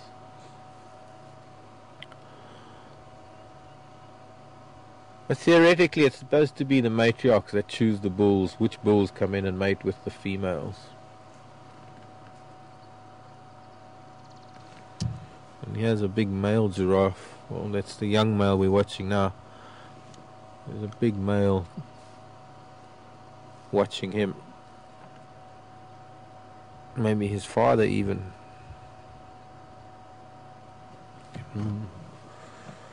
Try and move a little bit forward. But these giraffes aren't in the best of habitat to watch, being quite thick like this. You're not going to get a good view of him.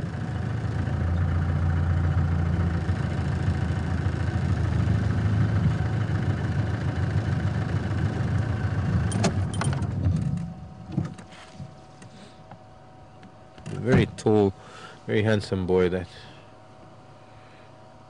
adult bull in his prime. You can see a little bit of calcification happening on his forehead, or just above his eyes, and also on the back of the head.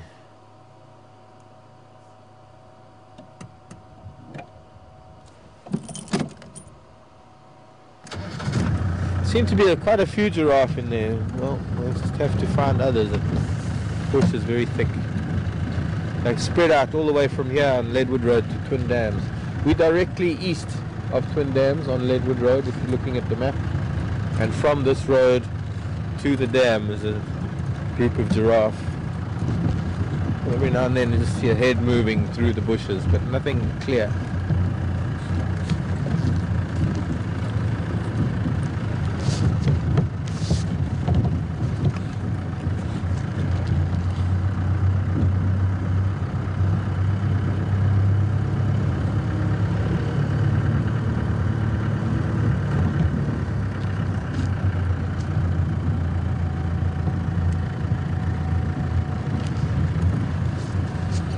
Hello, Deborah in Tennessee. Never heard us talk about the honey guide. You must have missed those drives. But it has been some time since we've seen and heard a honey guide, Deborah. And maybe now's a good time. Keep my ears open for that very distinctive call of the greater honey guide. Now the honey guide is a bird who's got a very appropriate name. Indicator, I think it is. A scientific name. And it does exactly what its name suggests. It guides you to honey.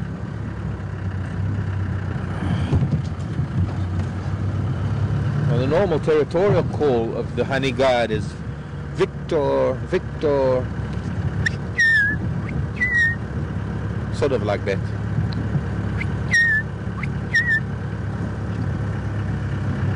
But it has another sound actually, the honey guide. It makes like a rattling sound.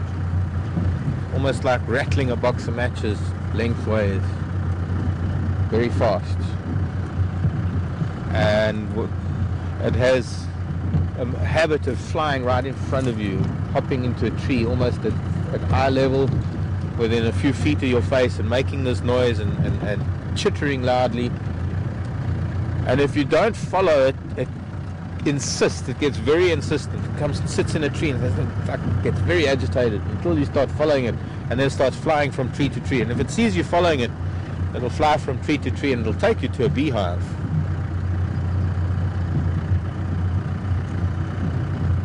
But then you've got to get the beehive open, and then you've got to get some honeycomb out, and you've got to give it to the bird, because the bird doesn't do all of that for nothing.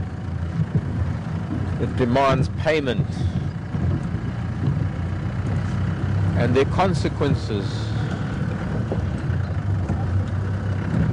and retribution if payment isn't received. Sometimes, well, the story goes that if you don't give the honey guide some honey, the next time you follow it, it'll take you to a predator. We just missed a flock of green woodapooes flying across our bow, and a battalier sitting in the dead tree that they normally sit in. And it looks like buffalo off to the right. Yes, a herd of buffalo.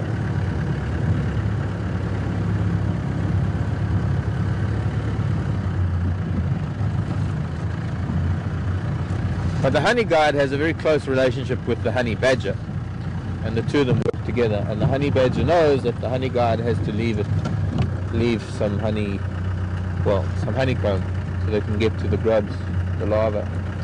See if we can get around this termite mound to these buffalo. Looks like it could just be a group of bulls.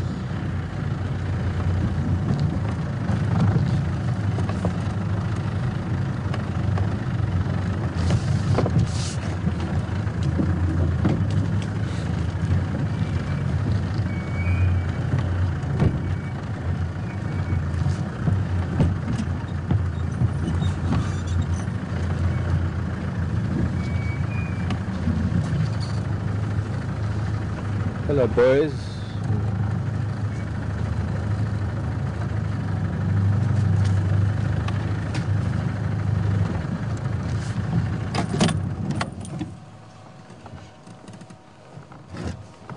Eight, 9, 10, 11, 12, 13, maybe 15 odd bulls. 13 or 15. A couple of really big ones. And they might have just come across from the south. Maybe these are bulls we don't know. Maybe they're bulls we do. This one in front of us got a very narrow twist to his horns. Be interesting if we could get any of them to lift their heads to see whether our pink-nosed bull is with them, and we know it's maybe the group from Treehouse. Rebecca's Road Treehouse group.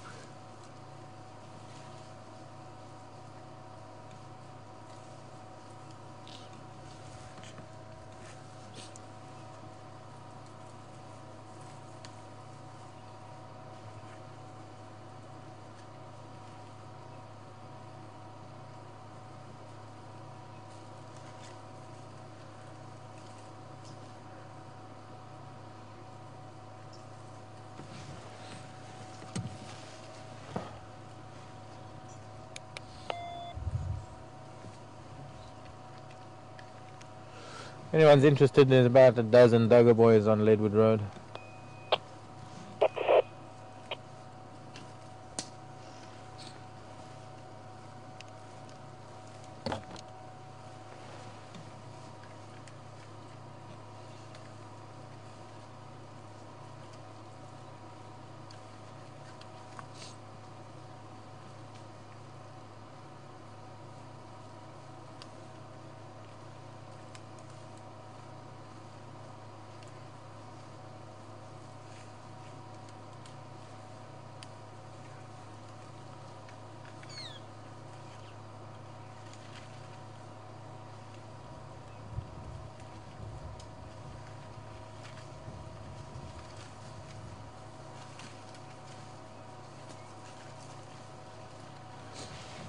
They're doing three things. They're cropping grasses by eating them. They're flattening grasses by walking in the manner that they walk. And they leave behind little pockets of fertilizer as they go along. So perhaps one of the most vital elements of this kind of environment is a herd of buffalo, to be able to open it up and get the dry grasses flattened and opened up so that when the time comes, there's space and light for the new grasses to come through. Oh, you're going to get into trouble. One bull was just pushing his luck with another bull. And I think that other bull is going to turn around and give him a... No, it's not.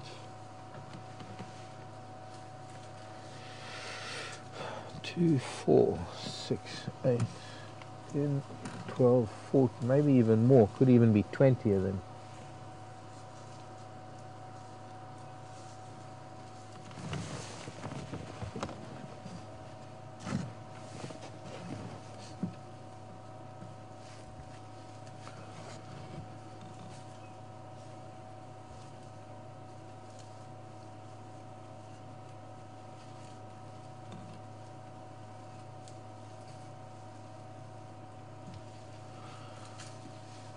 A wall of about 15 tons of buffalo making its way towards us.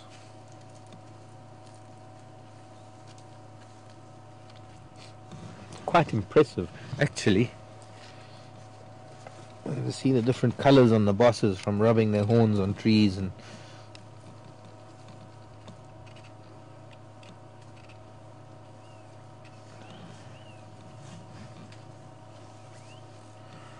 you'll be able to see different shapes to the horns, different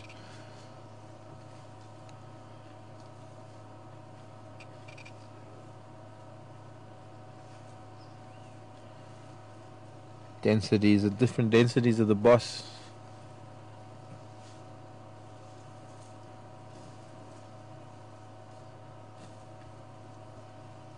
In some places it looks like it was poured on as liquid and it's solidified.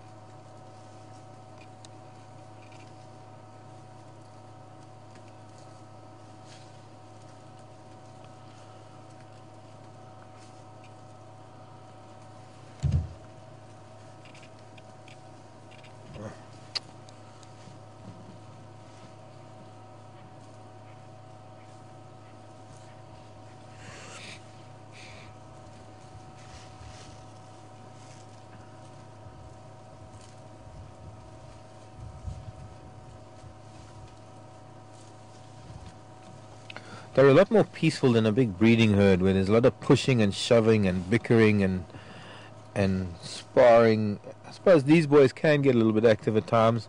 It's a time of day when they're taking in a lot of food, so that later on, if and when, I don't know, it's starting to get overcast again. But during the heat of the day, they can then go and lie in a mud pool or lie in the shade somewhere and then chew the cud. So it's a perfect time of the way to harvest the food, to actually select their food. And because they're so busy eating, I suppose there's not much interaction between individuals. But even so, in a breeding herd with all the females and the youngsters, you will get a lot more other activity going on. A couple of really big bulls. Yeah, okay.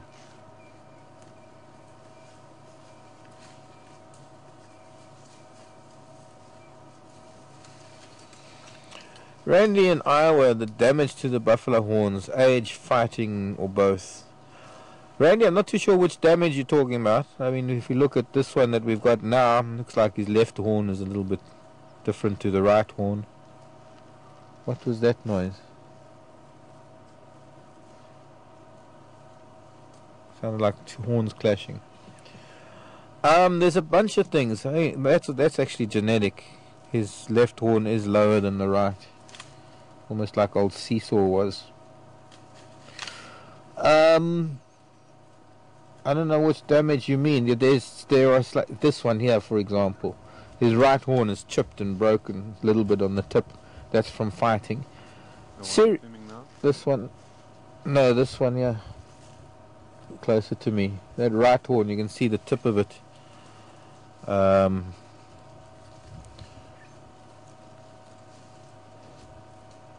Other right, his right. There you can see it's chipped. That can only happen from fighting. Some of them break the tip of their horns from fighting. Their horns can get locked.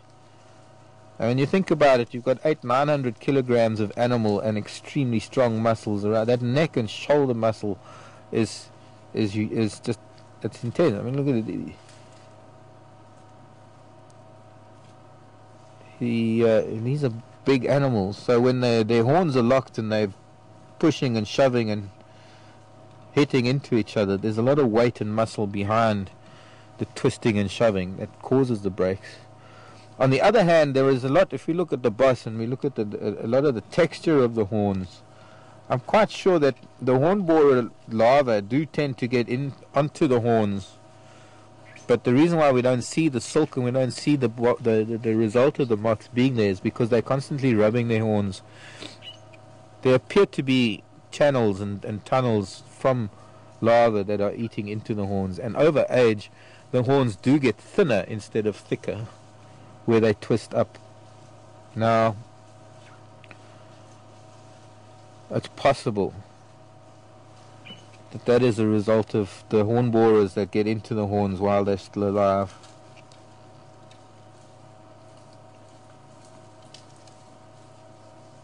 But then there's a lot of wear and tear as they age.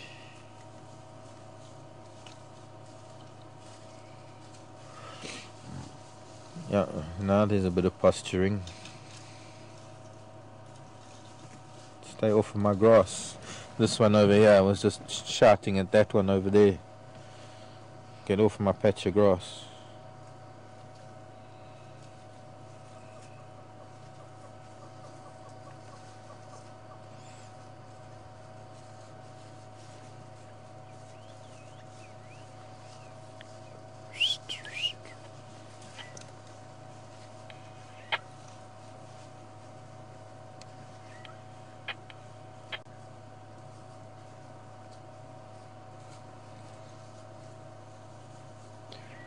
Quite interesting.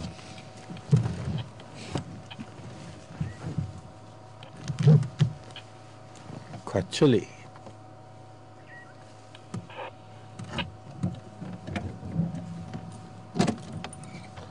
Quite shy. The one just behind us.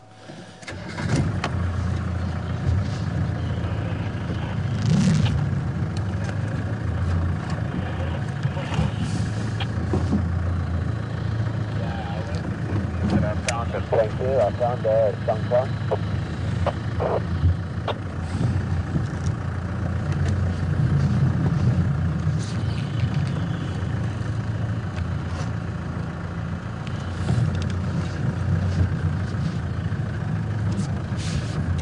There's the sanguinea, the first one. See a little flower there, Seb? Maybe the grass is in the way. Been waiting for that. If I'm not mistaken, it's called sanguinea. Because it's got a blood red bulb. And they normally are the first flowers to come. I mean, we've seen trees blooming and things and flowers on trees and stuff. But in terms of the actual sort of ground flowers, it's the first one I'm seeing coming out, and I've been waiting for them. And I think last year we actually saw them a little bit earlier. Now, let me get two scientific names. I don't know what its name is in English.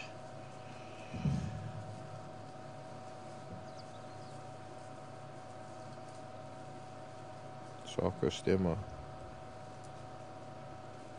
What is it called again?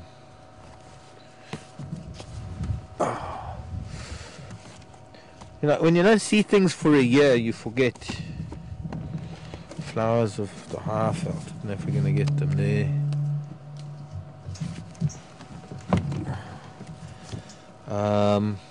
There was also another plant that I saw coming up yesterday, related to the Xanthodecia. That's the same as the arum lily family, and it is the equivalent of our arum lily of the bush, although it doesn't have the beautiful white arum.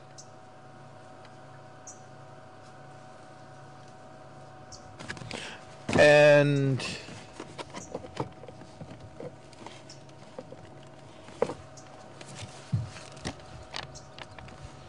maybe it's the species name sanguinea.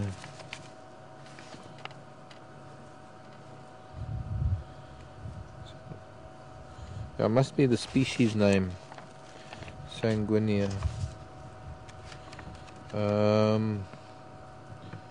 Gosh, to find it now. Again, I know Sharon might know, but I don't know if Sharon has got a computer yet. And I don't know if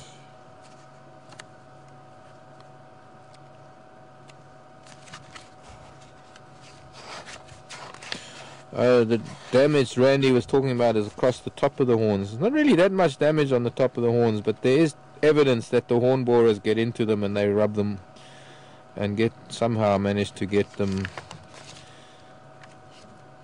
under control.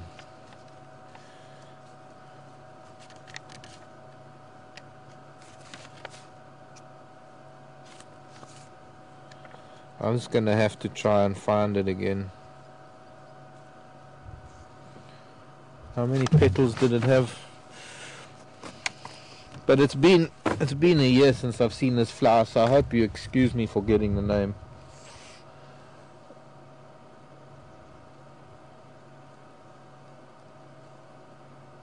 The petals aren't even open yet. We'll be seeing a lot of them, especially in the fire break where the area's been burnt. And we'll get a close-up look at them. I took very close-up photos last year. Oh, sure. Clutch is acting up again.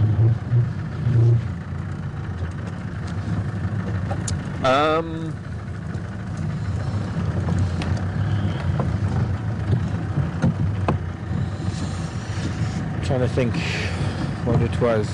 I'll look it up. I remember having the same problem every year with some flowers. Some flowers, remember, just like that.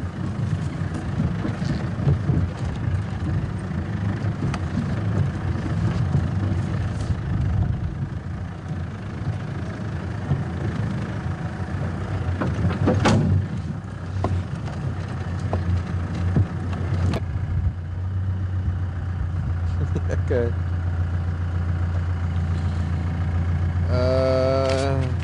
Right in the clutch here. I don't think we have that Heuchr.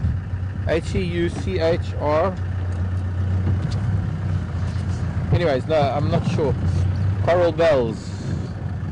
There would be a number of things called with the species name sanguinea. because it comes from the word sanguine, which is blood, which refers to the color.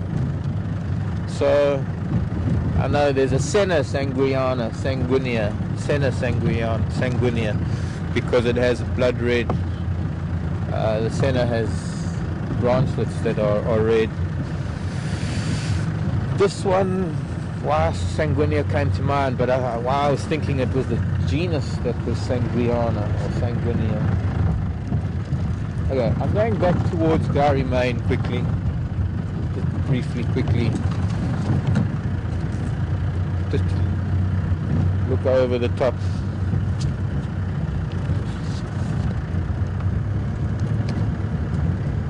Big elephant tracks been driven over by cars. Always another elephant bull. We've actually had a shortage of elephant bulls. We've seen mostly elephant cows and calves of late, and the bulls have actually been conspicuous by their absence.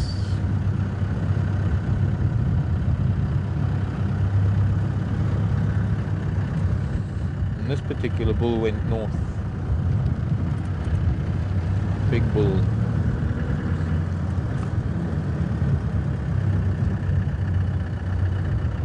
I just wanted to look over this ridge.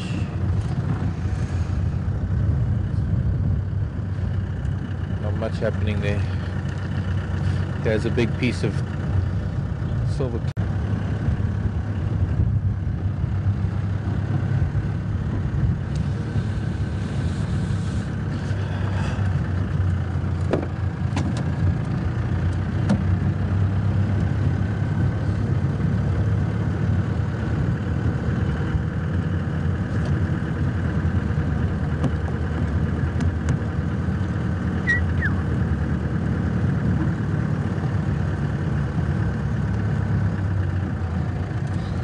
Oh, we did have a problem. Welcome back, everyone. I don't know what you missed. Don't know how much you missed. Definitely missed the plant I just showed you. So, a few minutes ago. Turning down Central Road now.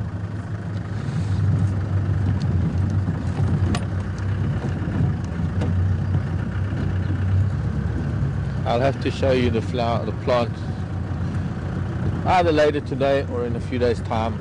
It's only just starting to appear above the ground. It comes out of a rhizome, and it's related to the arum lily. It has a leaf very similar to the arum lily. There were quite a few of them on that firebreak.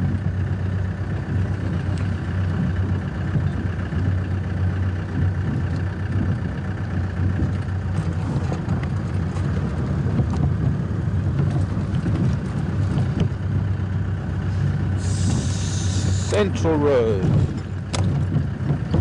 Oh, I've got cold tea.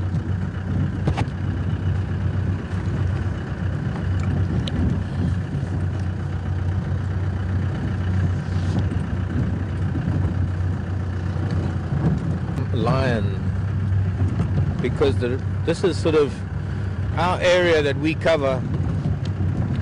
It's kind of the overlapping home range of several different lion groups, but it doesn't form the core of the territory of these groups. So the lion don't kind of occupy this all the time. They come through here when they're exploring the edges of their home ranges, and that's what makes the hyenas so successful. They don't have competition, or the competition from leopards is not that great. They are able to steal a lot of kills from the leopard because the leopard population is quite dense, and our leopards tend to get a little bit lazy sometimes in terms of putting their kills into trees. And the leopard doesn't really argue with the hyena if the hyena wants to kill. And that's why we have a good clan here.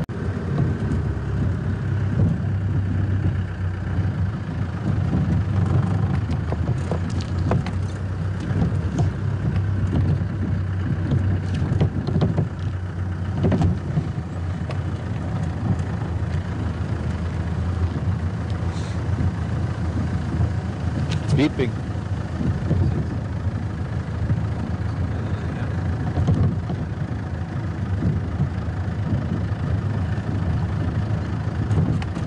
You're back again. Seems I lost you again. Not signal this time. It's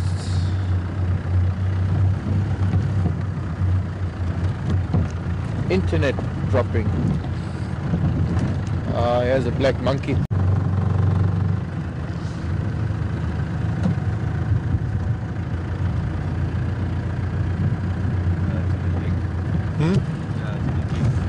Okay, it's not good. Because we've got a few minutes still and we've got an inverter problem.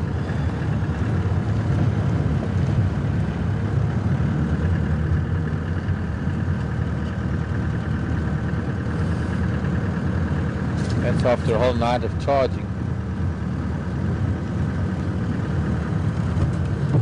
We're gonna soon have to switch off as soon as we hear the beeping. In fact, we should now. I just want to get through the next dip.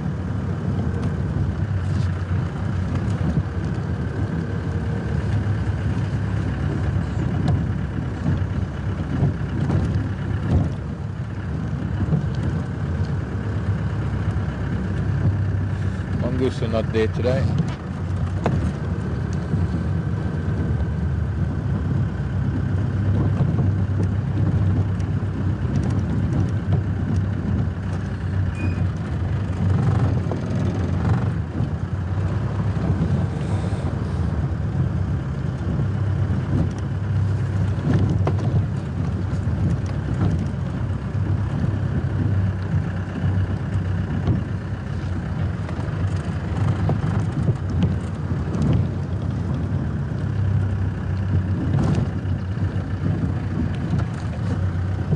Gary gang.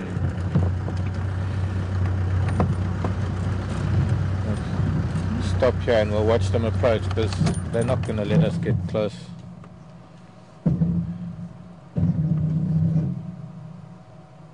Look at that Gordy playing with one of the kids.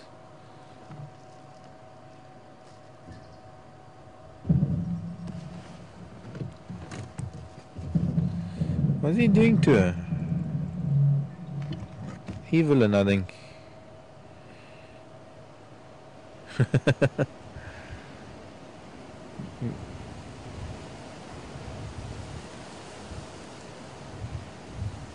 Oh, it says windy. Yes, they're a little bit skittish.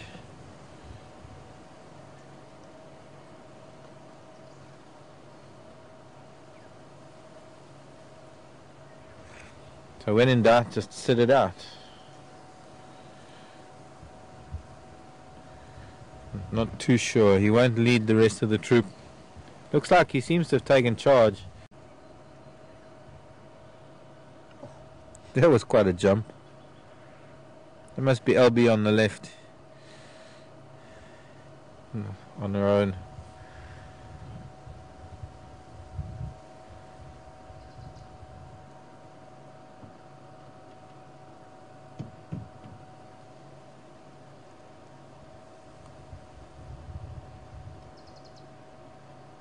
No, maybe not.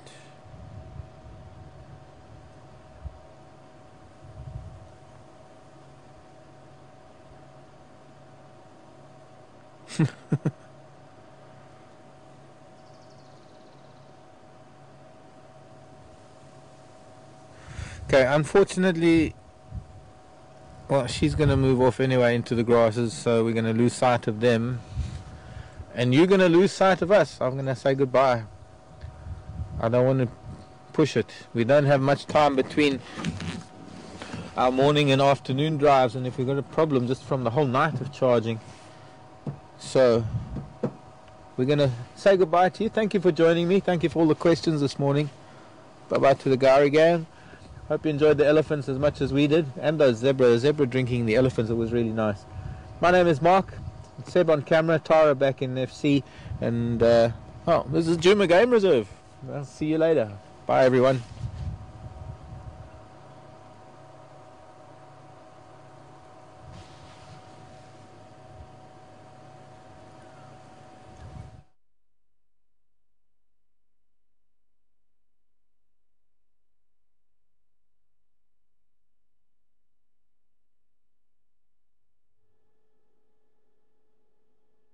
everybody, this is Tara back in Final Control, and unfortunately with the battery, well, with the inverter beeping, we do have to bring the vehicle back on charge to make sure we get enough battery time or charging time for the afternoon drive. So take care everybody wherever you are in the world, and I'm hoping today is going to brighten up a little bit. It looks like it's actually the clouds pulling in a little bit more, wind is picking up, but keep your fingers crossed and hopefully we'll have a great drive this afternoon as well.